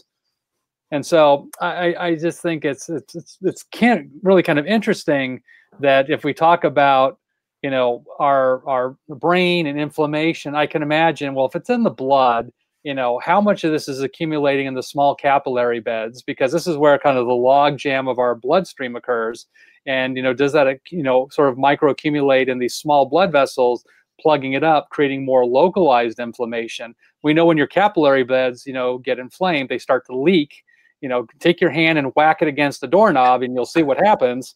If that thing's happening internally, you know, that leakage, you know, creates its own set of local inflammation. And if that persists on and on and on, again, I can see that as another mechanism by which you would have this chronic, you know, inflammatory reaction with very little way to help, you know, sort of detoxify it. But as you mentioned about the sinuses, it just made me think of that little tidbit. And Dr. Fry's comment is that he's now been recommending that you go more aggressively after the biofilm and the fungus to sort of, again, potentially get to the root cause. And so far I have one patient I've started on this specific protocol, and he tried everything under the sun for Lyme and really didn't respond well. It was antibiotics and herbs and all the things we normally do. And he's actually been doing really, really well on this protocol. So kind of interesting. I'll keep you posted on it. Yeah, you know, and I think I get these questions like a lot too about what about this thing and what about that thing, and there's so many sort of like aha moments for certain patients where one thing worked for them finally. Yeah. But part of it is, what is that path of years or months or years of treatment that led up to that happening? You know, just like if you spend, you know, most of your life keeping yourself super healthy and your gut's in check, maybe you're going to handle the treatments of Lyme better than maybe somebody else. So, and certainly there's a shout out to Terry Walls and the Walls protocol, which is sort of like a modified paleo keto type of protocol. And certainly Terry eats 9+ servings of fruits and vegetables a day, which is some ungodly amount, like 18 cups, which, you know, go Terry, and it works, you know. Yep. And part of the place I wanted to go with this thing too, Darin, is like, I think it's important for us to talk about the gut and stuff, but Kim had and Melissa both had some interesting questions, I think, that kind of go along with this. And Kim asked, like, you know, so what comes first, chicken or the egg, you know, Lyme or pandas, or, you know, low immune system function? And then Melissa's talking about, can chronic sort of motor tics and stereotypic movements be a symptom of a child diagnosed with Lyme? And so if we're going to lump this into sort of infection-caused autoimmune encephalitis and just call it PANS, so I don't have to keep saying that, or pandas, whatever, or AE, you know, sort of what do you think comes first, the autoimmune encephalitis or from an infection, or low immune system function? And then what symptoms might you see associated with that? Well, it's always the chicken. So, you know, it's interesting, again, having worked with a lot of kids specifically with autism, where we see a lot of PANS. I think, you know, again, I've seen kids that, as far as I can tell, prior to their exposure, had a healthy immune system. These were not kids who got frequent ear infections, sinus infections, bronchitis. So as far as we can tell, their immune system seemed to be functioning fine. I think it is an issue that the certain microbes have that capacity to trigger autoimmunity. And in my population, I find Lyme is a much bigger trigger of PANS than strep is. Oh, yeah. When I've treated the Lyme more specifically, I get better results often than when I treat PANS. But I've seen sometimes for some people it's mycoplasma, sometimes it's candida, sometimes it's clostridia. So again, you really have to do the investigative work to figure out what that trigger is for people. But Lyme is hands down the one that's more common, at least in my population. Right. You know, and in my population, I'd say it's the same. And I think mycoplasma's got to be in there. Candida's got to be in there. Other things that are really interesting, I've seen kids with mycotoxin exposure who have really, really nasty autoimmune encephalitis, because again, it's a fungus. It's just like candida, you know, it can trigger it. And talk about stereotypical movements. I've had kids with vocal tics and motor tics and neck shaking tics. I saw somebody today. You know, there's people who will go to school in a moldy school building and come home, and by Wednesday and Thursday, all they do after they get home from school is lay in their bed and just kind of do these almost choreographed movements where they're just writhing for hours until they pass out. And so it can be really tough. The other thing though too is Bartonella henselae seems to trigger a lot of autoimmune encephalitis. And I would say that in a lot of cases, I would suggest that Bartonella may be one of the few things out there that can look like an autoimmune encephalitis and not actually be it. Meaning, like, I start a treatment for Bartonella and everything goes away in like 2 weeks. I mean, I'm not saying we're done in 2 weeks. I'm just saying like a lot of those symptoms just clear right up, and it's complicated. I mean, none of these things are really all that straightforward because we've got that immune system dysregulation going on. And so I think of it in 3 ways. One is, if we look at infection-induced autoimmune encephalitis, we have to treat the underlying cause. And usually, I borrowed that term from Charles Ray Jones, but I would call it toxin-induced autoimmune encephalitis. So we have the toxic exposure that we need to address. We have the autoimmunity that we need to calm down. And then we have the brain on fire, right? Because a lot of times what'll happen is somebody would get a PANDAS type of thing or PANS, and they're like, oh, and then their kid goes to school and they get exposed to a cold that's not strep or not Lyme, but they're like, oh my God, their PANDAS is worse. I'm like, well, but they come in saying it's like the strep or the Lyme that's worse. And I'm saying, well, no, the autoimmune encephalitis got worse because they had another inflammatory / toxic insult, but it's not always the same thing. And so the problem is, in my experience, once we trigger somebody, they get more easily triggered by more and more different insults, and that's where school is necessary. Socially, it's necessary to learn and grow, but it's also a petri dish, an incubator sometimes. Yeah, I think with PANS, you just got to really do the detective work. And it's funny, I listened to Sue Suedo speak last year at a conference I was at, and she's the researcher at the NIH that really kind of coined PANS. And she basically sat down and told us all testing is worthless. So we all sit there in disbelief and kind of shook our heads and go, okay. Here's like, well, you just treat people. I'm like, great. Well, we like to know what we're treating. So in my world, I still test. I still think there's value for me because we do a specific kind of immunotherapy that is specific to the organism that we're treating. There is value of knowing whether it's Lyme or Bartonella or Babesia or whatever it is. I think, for practitioners who really just use antibiotics and they don't necessarily know what they're treating, maybe it doesn't make a difference much, but I find it beneficial to try and hone in and figure out what organism's the trigger. Yeah, I love to find the trigger too, Darin. I mean, I think it's one of these things where I'm looking at it, and when I do use antibiotics, if I know what I'm treating, I can make a really tight package of treatment. Like if you have Lyme, Babesia, and Bartonella and strep, man, I can nail that with like almost nothing. But if I don't know, I'm like, try this, try this, try this. I want to be as specific as possible. And I think that a lot of, I think there's this sense out there in the healthcare sort of provider community that we're like people who treat Lyme with antibiotics are just throwing shit and seeing what sticks on the wall. And I'm like, no, I'm trying to narrow it down, whether it's meds, whether it's herbs, whatever. And we really need to, get that taken care of, as specific as we can be, because it makes a huge difference in, efficacy of treatment, duration of treatment, and then also just, not exposing people to more side effects than they potentially need. So, dude, everybody, I got to say thanks. There are like a gazillion questions coming in. It's kind of tough to follow, to get to everybody, but we'll do our best. And I know that some of the testing questions we already hit on before. Tom, I saw it was an older question, but I think it's really important. Pamela asks, if you don't know when you were bitten, but did take doxy, is that a cure? Still not well, but told will not know due to Lyme or some other illness. Wow.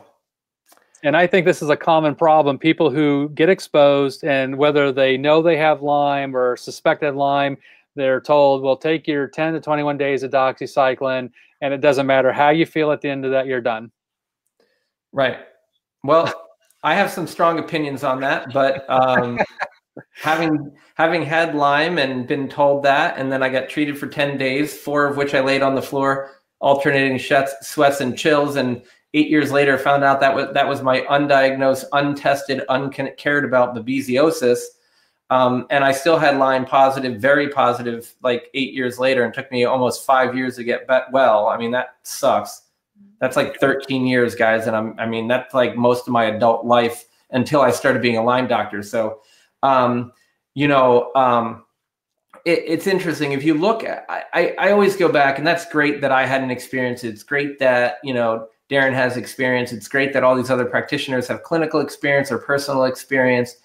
But let's go to the science whenever it's available, right? And so let's look at Monica Embers out of Tulane University, and she did some studies on monkeys, right? So she took rhesus macaque monkeys, infected them for 4 months. And one group of them, she treated for 1 month of doxycycline, 28 days. And their blood test, predominantly became negative. But then they sacrificed the animal and studied their tissue, and they found viable Lyme disease in 100% of them. So to say that a different way, that's a 0% cure rate after a month of antibiotics. Then they took another group of monkeys and they treated them with a month of IV ceftriaxone and then 2 months of oral doxycycline. And yes, we did cure a few, a whopping 27%. So 3 months of treatment, including a month of IV, cured 27%. And then when you look at another study, she infected them for, another 4 months. And then they treated them for 4 weeks of doxy, and they just followed antibodies and then DNA tests and xenodiagnosis over the course of this study for like 10 more months. And what's interesting is if I track these antibody levels, some go up, some go down, some go down, some go up. It's like all over the place. Some never become positive. And they're testing multiple different antibodies of Lyme on multiple different animals, and there's no consistent pattern. There's literally like no one knows.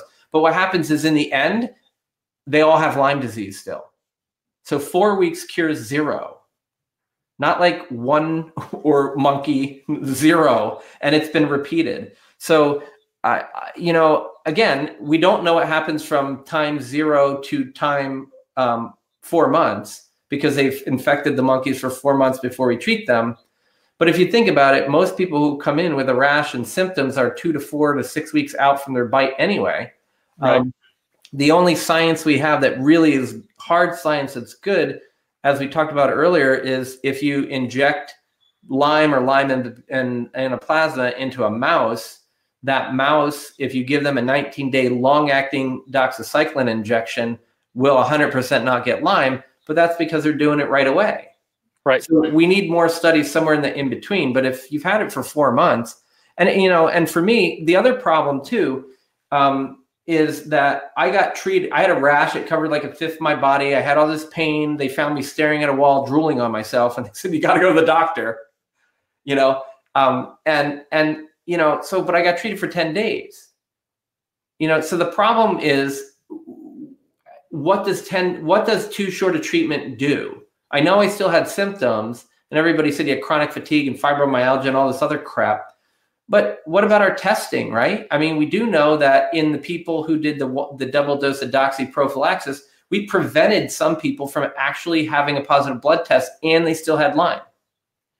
So I don't know what 10 days does, because everybody's arguing so that they can have their paper published or whatever. And, but what we need to do is really focus on getting better studies, in, maybe the animal model and then people of what is the right treatment. And, what's interesting is some of the studies that were done on post-Lyme syndrome that came out of Johns Hopkins, it was showing that chronic post-treatment Lyme disease syndrome is a real thing that people are not making up, right? And I think that's good to say that Progress. People are not. However, the reason that they said they found no evidence of viable infection, but they did like 2-tier testing and like DNA. Like it's like negative, man. Yeah. I mean, we already talked. The 2-tier test is a 50-50. So it's tough. So anyway, it's my soapbox, but I mean, I think it's a long-winded way of saying that, like, short courses of treatment, we don't know if they're really doing it, and they might be making our test not positive. Yeah. What else have we got in here that we need to answer, Darin? Gabriella. Oh, Gabriella. Hi, Gabriella. If you're still on, you said Dr. McCandless said that kids with autism with leaky guts, yes, they all have leaky guts pretty much. They react badly to low-dose naltrexone if they're not gluten casein free because of opioid issues. What are my thoughts? You know, that's not been my experience. I mean, pretty much all the kids I see are on a gluten casein free diet anyway for various reasons. Again, even kids on the spectrum, although they're mostly on that diet, I've not seen really negative reactions to low-dose naltrexone. I've actually been pretty happy with it and find it's tolerated pretty well. So that's been my experience. And I have to tell you, in my practice, it's, you know, I have a lot of kids with pandas who one of their main symptoms is food refusal and avoidance. So, I mean, I'm probably the only doctor who will ever admit openly that I condoned eating fast food in my office. But it was a person who hadn't eaten anything but Ensure and a piece of bread a day for 10 months. So I was pretty happy. And eventually, hopefully, we'll get them on a gluten-free diet or something like that. But I have a lot of people who stay on sort of standard diets. I try to clean them up, but a lot of them have casein and dairy and, you know, gluten in their diet. And I've seen LDN not be an issue. I mean, you know, I've also seen kids with tick-borne illness, as well as mycotoxin illness, and adults too, I should say, where their leaky gut is from their infection, not from something beforehand. And I've seen leaky gut and food allergies go away with antibiotic treatment. You know, I'm not suggesting that you should go, you know, everybody with food intolerance needs to get antibiotics. I'm just saying, in the right person, you know, we do know that Lyme, Babesia, Bartonella can be mycoplasma, can be biopsied out of the gut wall. Right. And so it is possible that infection is causing it. We know that mold mycotoxins, you know, the toxins from mold, actually in really, really low levels can actually be bactericidal to the good bacteria in your gut. And so like you were talking, Darin, about doxy being bacteriostatic. I mean, mold toxins are stronger killing agents against your good bacteria than doxycycline is against Lyme. Where do we need to focus? Yeah. It's in our gut, right? And so... Oh, Tammy was mentioning a guy by the name of Nori Inishi in Mount Morris, PA, at Blackwater Osteopathic Clinic. And I just got to give Nori a shout out because he's a good friend of mine. He came to our, you know, first ever integrative Lyme ski retreat in Utah this year. We're going to be doing it again next year for, you know, practitioners. And this is a great excuse for healthcare providers to come sort of have community and go out and do some extreme skiing and then come back in, have a hot tub, and then do some hyperbaric treatments and then dive into learning about Lyme and mold toxicity. So Nori is a good guy, and I love skiing with him. So Darin, we did have a question a long time ago, and I want to circle back to a couple because like I said earlier, these are phenomenal questions, but hyperbaric and Lyme, hyperbaric in general. Yeah. So, you know, I had a chance to study with Paul Harch, who I would argue is probably one of the most knowledgeable practitioners on hyperbarics. Dr. Harch is at Louisiana State University, and he's actually published a lot of research. He's worked with the military, so he's done a lot of government work and very high quality research. And what's really interesting is that at low pressure and hyperbarics, you get this really nice anti-inflammatory effect. So my feeling is for particularly the Lyme patients where their primary problem is neural inflammation, probably works better than people that, you know, suffer more from just arthritis or other types of Lyme symptoms. But for that neural inflammation, I've seen low pressure hyperbaric oxygen actually be very beneficial. So what's low pressure? If you guys have ever done hyperbaric, it can be anywhere from probably 1.2 up to, you know, 2.5 or 3 atmospheres. And, you know, what the research shows is like, you know, 1.3 to 1.5 with an oxygen concentrator is actually very effective at reducing inflammation. So that's equivalent to diving down to, I think, about 8 feet in water. It's not that much. So, you know, you can do it with a hard chamber. You can do it with a soft chamber. A lot of people like to do the soft chamber just because it's easier. And if you want, you can spend the money and buy your own chamber and do it at home. It's actually very safe. You don't have the risk of the chamber exploding on you. When you're in a hard chamber, because they pump oxygen in it, you have to be careful about flame and, you know, igniting. But in a soft chamber, that doesn't really happen. So you can go in with your iPad, iPhone, and hang out for an hour while you get your treatment. So again, I've been advocating more and more after having studied with Dr. Harch And for my patients who have access to it and can do it, most of them report that they feel beneficial. So out of all the oxidative therapies out there, I'm not as big of a fan of ozone therapy. I think it's horribly expensive. And the number of people I've seen who really benefit, it's less than 10%. So given the cost versus the benefit, I think you get a lot more bang for the buck for something like hyperbaric oxygen. So if it's accessible and available, I would definitely look into it. Yeah, I mean, I agree. I mean, anybody who's in our Empowered by Lyme support group, I've done Facebook Lives from within inside there talking about it. I actually, had a couple of good days over the weekend climbing with the family at the rock gym, and I torched myself. And last night I was dying, so I hopped in the chamber, and it really worked. So, I mean, I really like it. It's interesting when you look at the work that's come out of Europe and Dr. Harch's work, and some of the stuff shows the changes in toxic, metabolites in the brain, and like in as little as 10 1-hour sessions at 1.3 atmospheres. So it's great for detox. And then, the other part is Dr. Harch's work is like, well, I think it all started is like, a lot of people are doing 2.3 or 3 atmospheres, and they needed to find out if hyperbaric worked. So they did sham, right? They need a sham to compare it to. So the sham was what we would call mild hyperbaric, which is 1.3 atmospheres or less. And so they're like, okay. And what they found was both worked. So the conclusion wasn't that they both worked. The conclusion was the higher pressure didn't work because it wasn't statistically different than the placebo. Yeah. But what happened was the placebo was good. Both of them were better than nothing. Yeah. And so Dr. Harch even published a lady who had 40 sessions of an hour-ish each at 1.15 atmospheres, which is like 2 pounds per square inch. It's almost nothing. You barely even start to notice that there's any pressure on you. And there were massive changes in her Alzheimer's. Both functionality was like a moderate improvement, but then 6 to 38% improvement in metabolism, different parts of her brain. Yeah. I have my thoughts on frequency, but somebody, it looks like Carolyn here is asking about frequency of hyperbaric, and I'm going to add in duration of it. Depending on who you talk to, and I think depending on what you have access to, Dr. Harch in his clinic, I know when people come in for a lot of conditions, he actually has you do it twice a day. So you go in the morning and do a session for about an hour, and then you do another hour session. Sometimes it's up to an hour and a half. And I think he even reported in some cases even 2 hours. So he'll have people 4 hours in between. Right, with at least that break in between.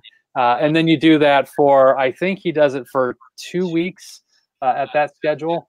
And then you start to taper off thereafter. So for people who have their own chamber and obviously can do it as often as they want, I mean, you could go in every day if you wanted to do it. You're not going to overdo it with hyperbaric. There's no really such thing as far as I'm aware of overdosing. Right, so right. If you've got the time and you can go hang out in the chamber for an hour or so, you will probably get the most benefit out of it. I don't think it's as beneficial when you just go once in a blue moon. You're probably not going to see any improvement from it. So unless you can commit to doing it on probably at least 5 days a week for a handful of weeks. Right. I've seen, I've seen changes with 10 treatments, like in the literature. Most people are doing 40, with those twice a day gigs. And I know some people, like for me, I'll go in once in a while because I'm using it for like recovery from athletics, kind of like a lot of the NBA and the NFL players. A lot of people are using it just, for recovery. But when you're in a chronic recovery state, you definitely typically, need to do it a bit longer.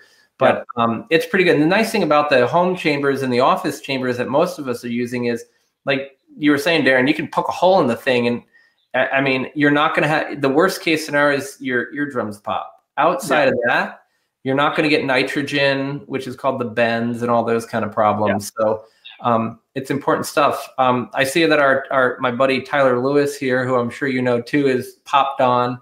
Hey, Tyler. A good shout out to her. So there's a question from Juliana about, does everyone with Lyme and co-infections get reactivated Epstein-Barr? Well, depending on if you read medical medium. Well, consider that 80% of the people out there, adults anyway, have exposure to Epstein-Barr. So Epstein-Barr is a normal virus that most people get exposed to. I think it's very hard sometimes to know about whether Epstein-Barr has really been reactivated or if it's something normal. You know, one of the most common scenarios I see is someone comes in with their labs, their doctor drew every virus, bacteria under the sun. So they tested for Epstein-Barr, herpes 6, and CMV, and everything else. And they've got these sky-high IgG titers to everything. And they go, oh my gosh, I've got this horrible reactivation of all these viruses. Well, there's a concept in immunology called polyclonal activation. And basically what it is that when your immune system gets activated to one thing, it kind of gets activated to everything. So imagine just having this very broad stimulation of your immune system. But when you're measuring IgG antibodies, because your entire immune system's geared up, then all these IgG titers end up being high. So it doesn't necessarily mean that you're having activation of that particular virus. It could just very well be that you're having immune activation overall. So with Epstein-Barr specifically on blood test, if I see, early antigen or IgM positive, I think that's a better marker that there might actually be activation, and then we'll kind of treat it appropriately. But when you just see these high IgG titers by itself, I think it's a little bit harder to make that jump. Yeah, absolutely right on. There were some questions that I wrote down from earlier on I wanted to circle back to because I think they're important, and it has to do with anxiety and depression and then certain treatments. And, things to think about is, and I'll be interested to hear what your experiences are, Darin, but like, if you have somebody with like pretty significant depression and pretty significant anxiety, that could be in relationship to if it's caused primarily by a tick-borne illness. Now, there are a lot of other causes. If you're chronically sick, you could certainly become depressed just about being chronically sick and stuff like that. But just like, kind of understanding that this isn't all depression and all anxiety, but, anxiety and depression that are pretty moderate to severe could be related to babesiosis if it's kind of the new onset stuff. Lower, levels of anxiety and depression can be seen in Bartonella, but what we see more in Bartonella is like the rage OCD, the acute onset of tics, very much like the autoimmune encephalitis type things. And so I just think that that's important. And I mean, the other part is the immune dysregulation and the gut dysregulation and sort of the screwing up of the vagus nerve and the communication of the heart all lead into that too. But so what's your experience been in terms of anxiety and depression with Lyme and treatments? And specifically, there was a question about CBD in there as well. Yeah. Well, again, I think it's about treating the whole person, because we know that depression and anxiety are characteristics of Lyme and a lot of these co-infections. Again, it's about the overall approach. I mean, I generally try to avoid medication if at all possible, because again, I don't think it's really addressing the underlying cause. But again, you got to treat everybody where there's at.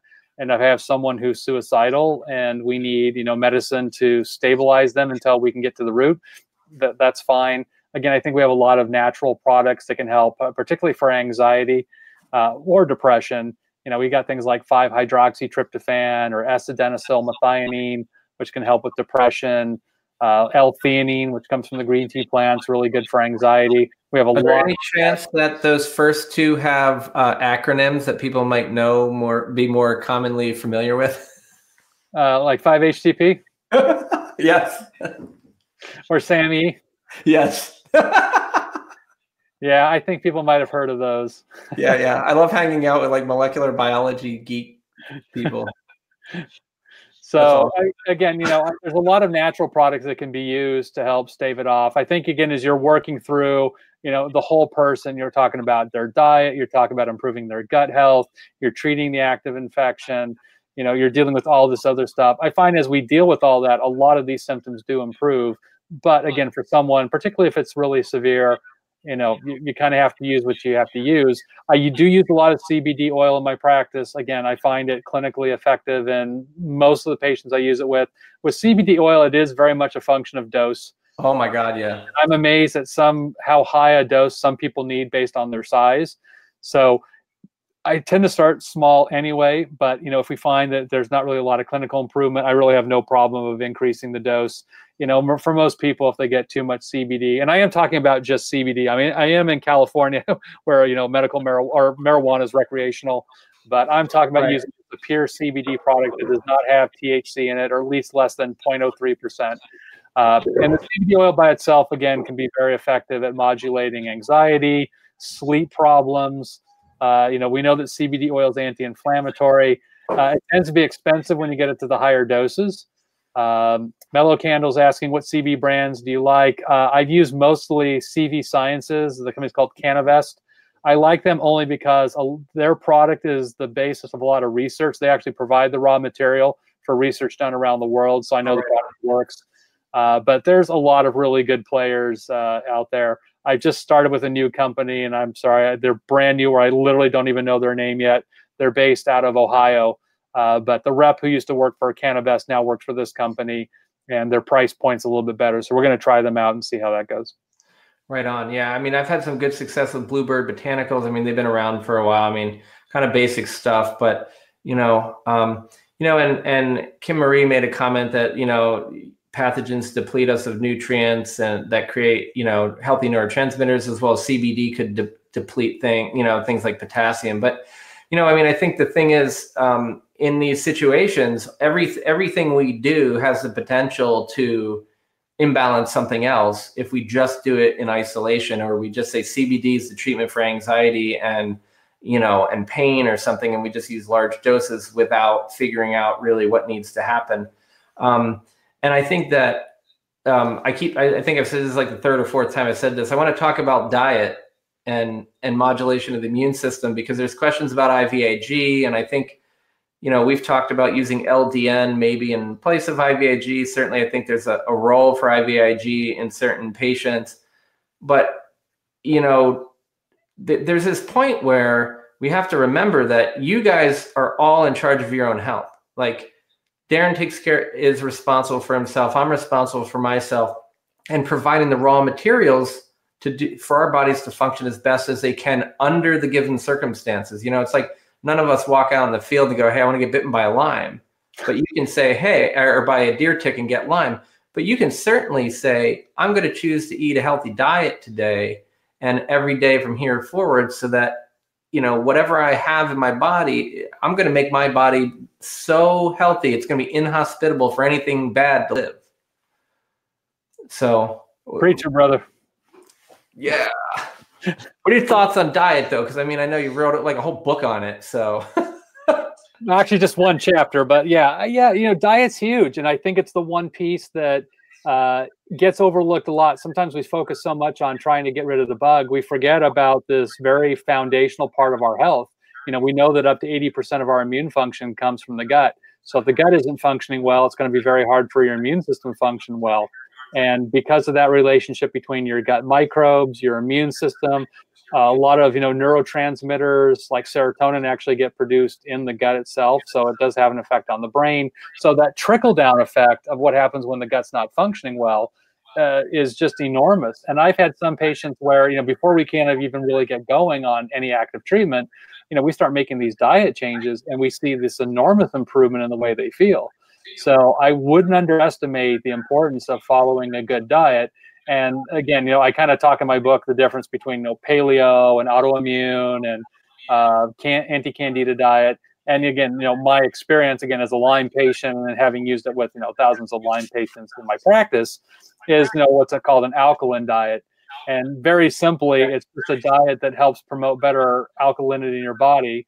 And if you look from a physiological standpoint, with the exception of your skin, your stomach, your bladder, and for women, the vaginal area, which is very acidic to protect against outside invaders, the rest of your body actually functions in an alkaline state. So the more we eat foods that kind of help promote that alkalinity, that means all the cell functions are working the way they're supposed to, the enzymes and all those processes. As the body becomes more acidic, in essence, it becomes more inflamed. So, this is a really, the one thing that you have 100% control over against what you put in your mouth, and you can choose to put things in that heal or hurt you. And I find, again, when people kind of get used to following an alkaline diet, clinically they feel better, and they find that they're not starving, they're not deprived. It's not a diet where we're going down to calorie restriction and you're hungry all the time. This is just really about making better food choices that work with your body instead of against it. Well, I think the thing that's interesting too is because I when I was sick, everybody was just like, oh, you got fibromyalgia, whatever. And I'm like, no, there's something wrong with me. Don't give up on me. And I couldn't turn it. So the things I did was I learned that, you could change your diet. So I made a radical change in my diet, and it was far from even being like, a good diet compared to what I know now and what you're talking about. But the reality is that made a huge difference. And then I did yoga an hour and a half a day, 6 days a week for a year and a half, because I physically could do that. And I required that for the other healing. But it was like, I did what I could do to make a difference. And I was like 70% better. I mean, the other 30% sucked. It was really hard to get past that part, but I did every single thing I could do, and I think the other part that's really important to me is the more and more we look at this, there's such a role of the limbic system, our emotional system, and our memories. So how many people that you see complain of brain fog? A lot. Right? Most of them. Yeah. Right. And so here's the trick, guys. First thing you need to do is I need to go to bed soon because it's getting late, right? Because I need a good night's sleep, because my brain detoxifies primarily while I'm sleeping. So go when we're done, turn off your Wi-Fi, and every night turn off your Wi-Fi. Put it on like a timer and have it go off so it doesn't interfere with your sleep. Start going to sleep and work with your practitioners or, to get a good night's sleep. That's going to help you detox your brain. And the other thing is eat really good food, because if you're not eating really good food, you're not detoxing your brain, you're causing inflammation. And if you want to have good memories, take care of your gut, because your gut feeds back into your brain directly through the vagus nerve. And if your gut is off, it will change not only your ability to create new memories, but even recall the memories you've already made. So if you want to fix your brain, brain fog, get some sleep and get some, some good food. The other part is a lot of what goes on in our gut is regulating, like, you were talking about, Darin, like serotonin and stuff. I mean, it's all being regulated in our gut, and this is how our emotions are. But the important part is going back to the POTS and all this other thing is our emotions will regulate our physiology, and our physiology will regulate our emotions. So do some of the things that you can do to allow yourself to be okay with having chronic Lyme disease and having been handed a shit hand of cards, A friend of ours by the name of Joan Rosenberg has this book, 90 Seconds to a Life You Love. It is by far like the best resource I've seen for quickly and easily allowing yourself just to recover a little bit of this energy that we waste, creating bad memories, fighting our emotions, and just being able to sit with them. So certainly that's been posted on our Facebook page. I'll stick it in the comments at some point. But, look at Darin's book, look at the different ways to modulate the immune system, look at your food, there was a question about Buhner herbs. I know you talk about those, Darin. And so, and then look at some of the work that we're doing with, the emotional side of things allows you to take your personal power back. It allows you to gain your energy back. And just by, there's research on just breathing a couple, 5-10 minutes a day. Well, when you breathe, you calm your central nervous system down. Those autonomics get parasympathetic, and then you get an immune boost. So if you want to boost your immune system, sleep more, eat better food, and then focus on your breathing for 5 to 10 minutes twice a day. I mean, and these are things that you really can do at home, and this can help you tonight. And the other part is this whole thing about drinking enough water. Unless there's a really rare medical condition that you have, you can handle a little more water, and having about 70 ounces of water a day is a good thing, because all the fluid around the brain, most of that's water. All the fluid in your blood, most of that's water. Most of your body should be water. So Yeah. And by the way, this is a coffee cup, but I am drinking water. So. Yeah, even though it's like 8:30, or what is it? No, 7:30, huh? It's only 7:30 here. Yeah. Oh, lucky dog, early in the evening. Yeah, no coffee for me. I'd be up all night. But it's interesting. It's like, when we think about our coffee, I mean, it blocks adenosine, and adenosine is supposed to rise throughout the day so that we can go to sleep. And so if it's too high, we take the coffee to knock it down, and we get some energy along with the caffeine and all this stuff. So, and then alcohol, a lot of people get tired with alcohol, right? But it's because it's it's a GABA agonist. So it's like we've got all this GABA going on, and so we fall asleep, and then we wake up in the middle of the night because we had alcohol, and it blocked our natural GABA rise. So it's all these things that we choose to do make a difference. And, you know, it's not to say you can't have a drink or have some coffee, because, you know, but it's interesting the choices that we can make and that we make at home, where we can, you know, gain some power over what we're doing and really take care of ourselves to really augment what we're doing with our docs in their office. Yeah, well, I think you make a great point about the importance of self-care overall. You know, I think so many of us who've been through Lyme, and I certainly went through my phase of being horribly depressed and angry and just not myself. And I think we all suffer from a little bit of PTSD, having dealt with Lyme in our own way. So being able to realize that, you know, we need that element of self-care, and that means, you know, sleeping appropriately, moving our body to the best of our abilities. I mean, I can remember being so exhausted, literally I would plop in front of the couch in Connecticut and I would just try and stretch. That's really all I felt like I could do. And it didn't feel like anything. But over time, I mean, I started walking and walked outdoors, and, you know, eventually started studying martial arts. And like 8 years later, I got a black belt in karate. So it took me a long time to get there. It didn't happen overnight, but, you know, the value of, you know, just having that commitment to do something that helped myself. It's critical. And I think it's different for everybody. So, you know, what worked for me isn't for you. So find the thing that, you know, works for you. I think if it's, you know, meditation, if it's massage, if it's art, if it's music. Gosh, Tom and I were at a meeting a couple weeks ago, and we had a little jam session, and I found it actually extremely therapeutic. You know, we were doing it just for fun, but I love music, as does Tom, and he ripped on the guitar, and I played some drums and sang, and we had a great time. So again, find those things that you love. I think it's so easy when you're not feeling well, you lose those things in your life that bring you joy. And I think it's important to find the joy in life, because it's just so easy to miss. So, you know, find out what it is for you that brings you some joy and happiness, and that you can share with others. And it just makes a huge difference in the recovery process. Yeah, I mean, I think it's so absolutely critical, and it is that joy, you know, and then we lose a lot of it, and there's so much of, I can't do it, you know, and I don't have the energy, or I'm afraid to do it. And some of it's true, but there's some part of it that you can do, and you don't want to lose that. Because what's interesting when you look at the you know, it's called polyvagal theory, where we're looking at the how the vagus nerve that controls the parasympathetic and the healing goes to our heart and to our gut.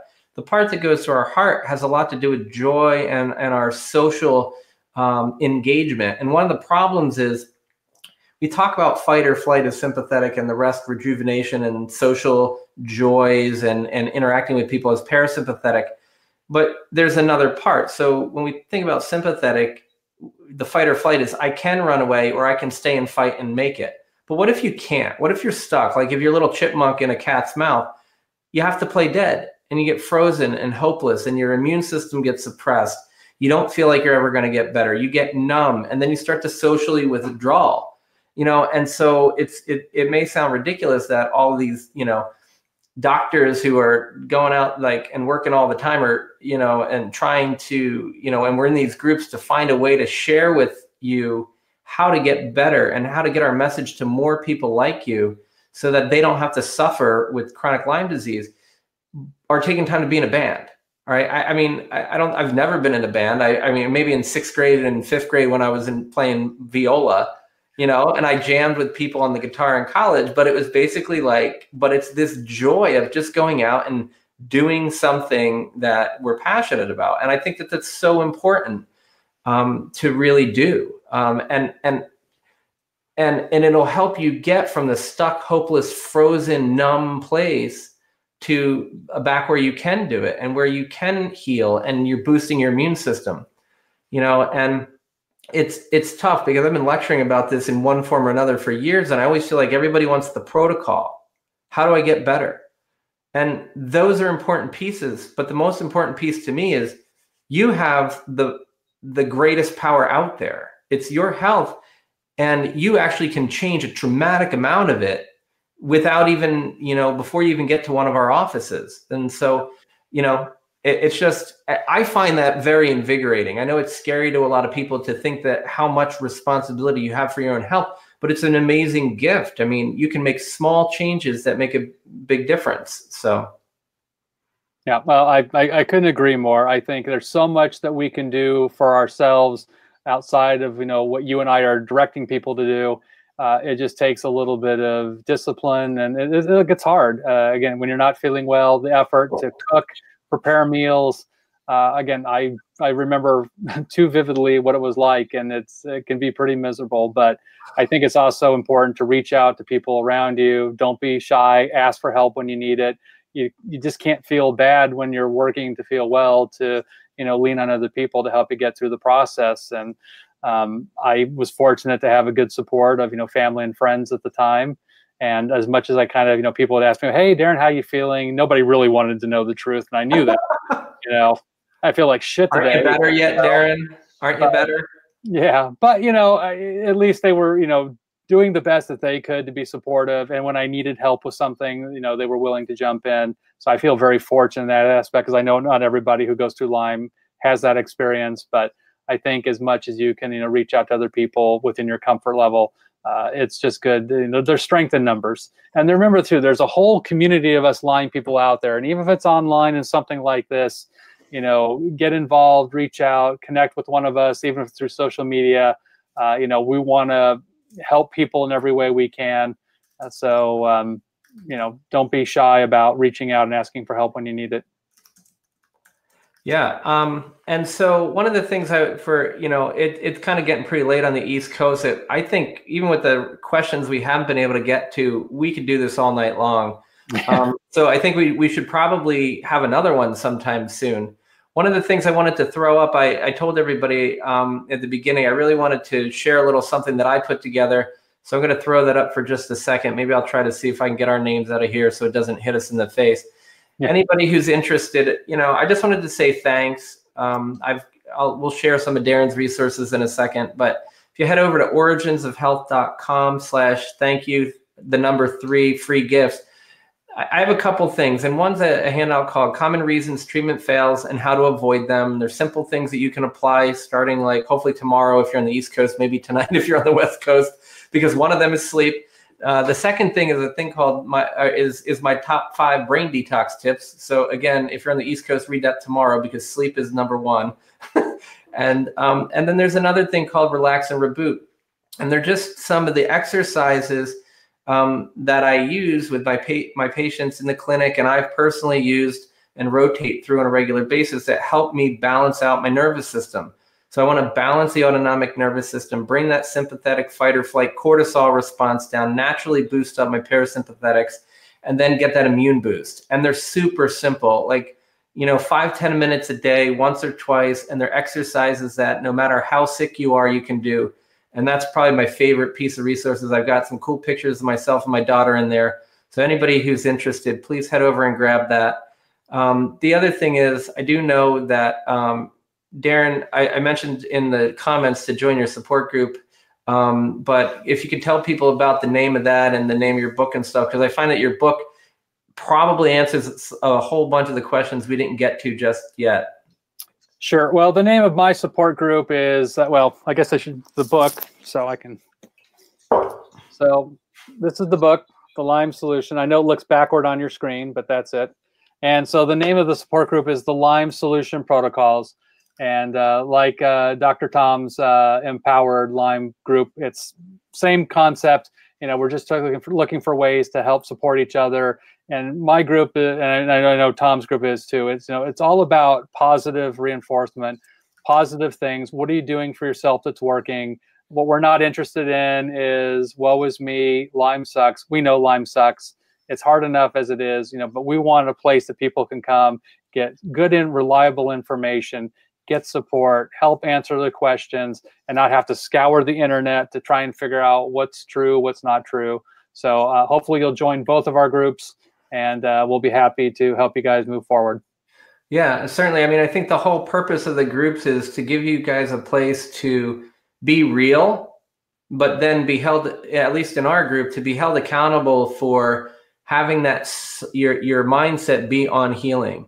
You know, it doesn't mean you don't have bad days. It's just that there are these days where we need to do it. And, you know, the brain is amazing. When you look at what the brain can do, it's absolutely incredible. Even an infected brain with broken down blood-brain barrier, it is the world's greatest goal-achieving machine. So if you decide that you're going to have chronic Lyme forever, that's true. You will. But if you decide that, you know, you're going to be healthy and this is what your life is going to look like, your brain is going to start to figure out ways to get there. That doesn't mean that you're going to get there in a day or 3 years or 12 years. You know, it depends on your situation, and not everybody can heal all the way. But man, just to be able to have that hope and to start boosting the immune system and move in that direction. And on a day where you fall, you know, have your friends there. I mean, I was recently at a conference, and, you know, I had a slip and fall. We were talking about a lot of emotional things and ways to share our stories better.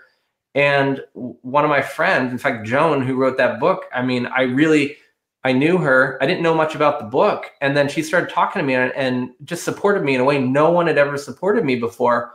And I was like, that's what friends do for each other. And that's what, you know, Darin and I are doing, and everybody else in our groups is trying to support you through those hard times, but holding you accountable to a higher standard. You know, it's not going to be one of these bitch sessions. It's a place where you can go and actually get the love and the support that you need, but then also, you know, start to move in that positive direction, you know, and, you know, we're going to support you on the bad days too. So I'm pretty excited. And Nicole, thanks for posting Joan's book. I'm actually, you know, it's interesting. I talked to a couple people about this, and I talked to Joan about this, but since we're public and we're live, I'm actually reaching out to contact her publisher. And this is because I'm going to buy bulk. This is how important I think this book is, that as soon as I get that ironed out, I'm giving it to literally every single one of my patients as a gift.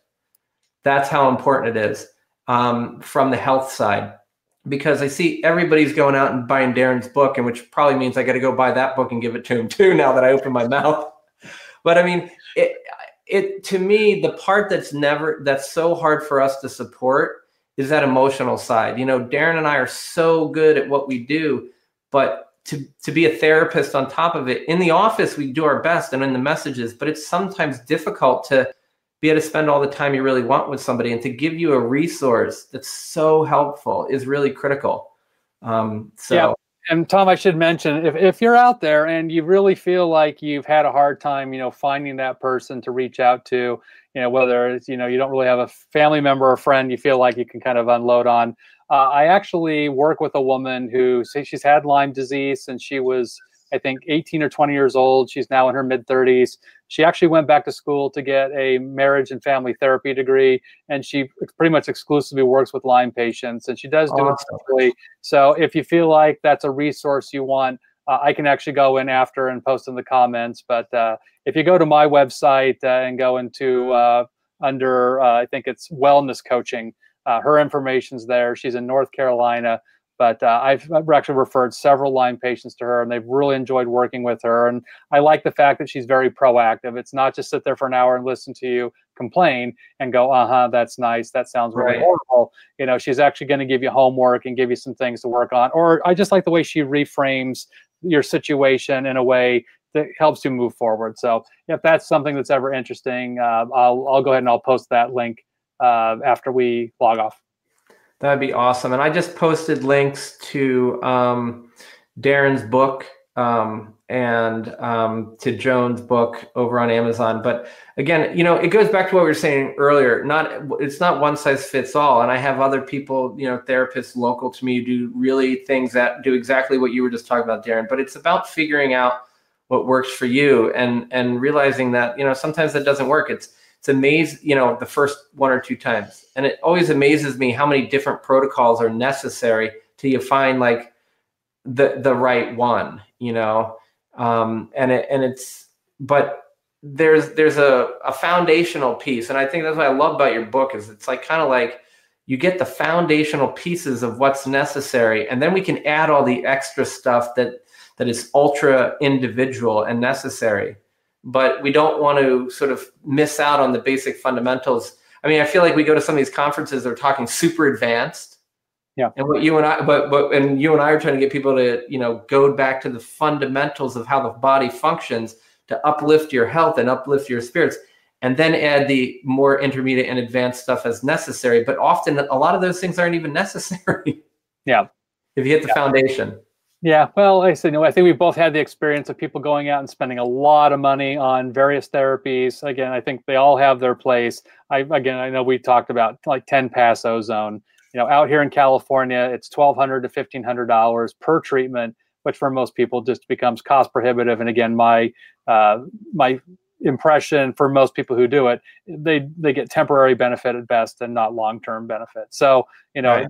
Tom and I both have the advantage of working with a lot of Lyme patients who do a lot of different things. So I think we both have a pretty good sense about what is most likely to help you given your specific situation for the buck. And I know we're always very conscientious about your pocketbook and want you to spend your money wisely. So, I think a lot of these, fundamental things that we talked about tonight is really a great place to start.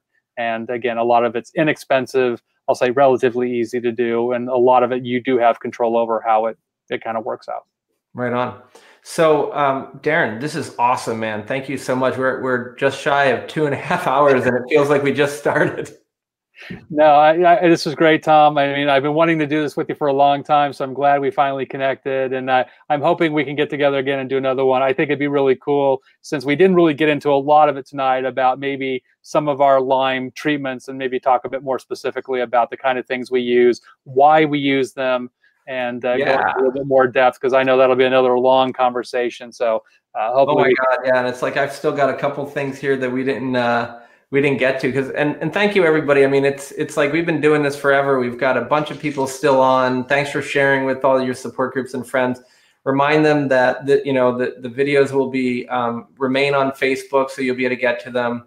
IG doesn't keep them up too long, but we've got the recording, and then I'll certainly be posting this up to YouTube as well. So again, so Darin, one last thing. Is it DarinIngelsND.com? That's DarinIngelsND.com. Yep, that's my website. All right, let me throw that up because I want to make sure that hits here. That's me. Yep. For a second, it didn't look right in the font. I was like, oh, it does not look right. So head over and check out Darin. He's got some really great information. And again, I hope that we're all able to do this together again. It's super fantastic. Anybody interested in seeing us, that's where we're at. But follow us on Facebook for more of this. Follow us on Instagram. Thank you, everybody, for joining us. Any questions that you have for a future one, post them for us. We'll try to keep a list. But yeah, maybe we should do this sooner than later, because I feel like if we ask for too many questions, we're gonna end up having like a video book, and then we're gonna do this like 100 times. So, which would be great. I mean, any way to share this. All right, Tom and I will look at our schedules, and then we'll figure out when we can do this again soon. All right, everybody. Thank you so much for sticking with us. Remind all your friends they can check it out too with the replay, and have a great evening. It's such a pleasure to chat. All right. Thanks, guys. Thanks, Darin.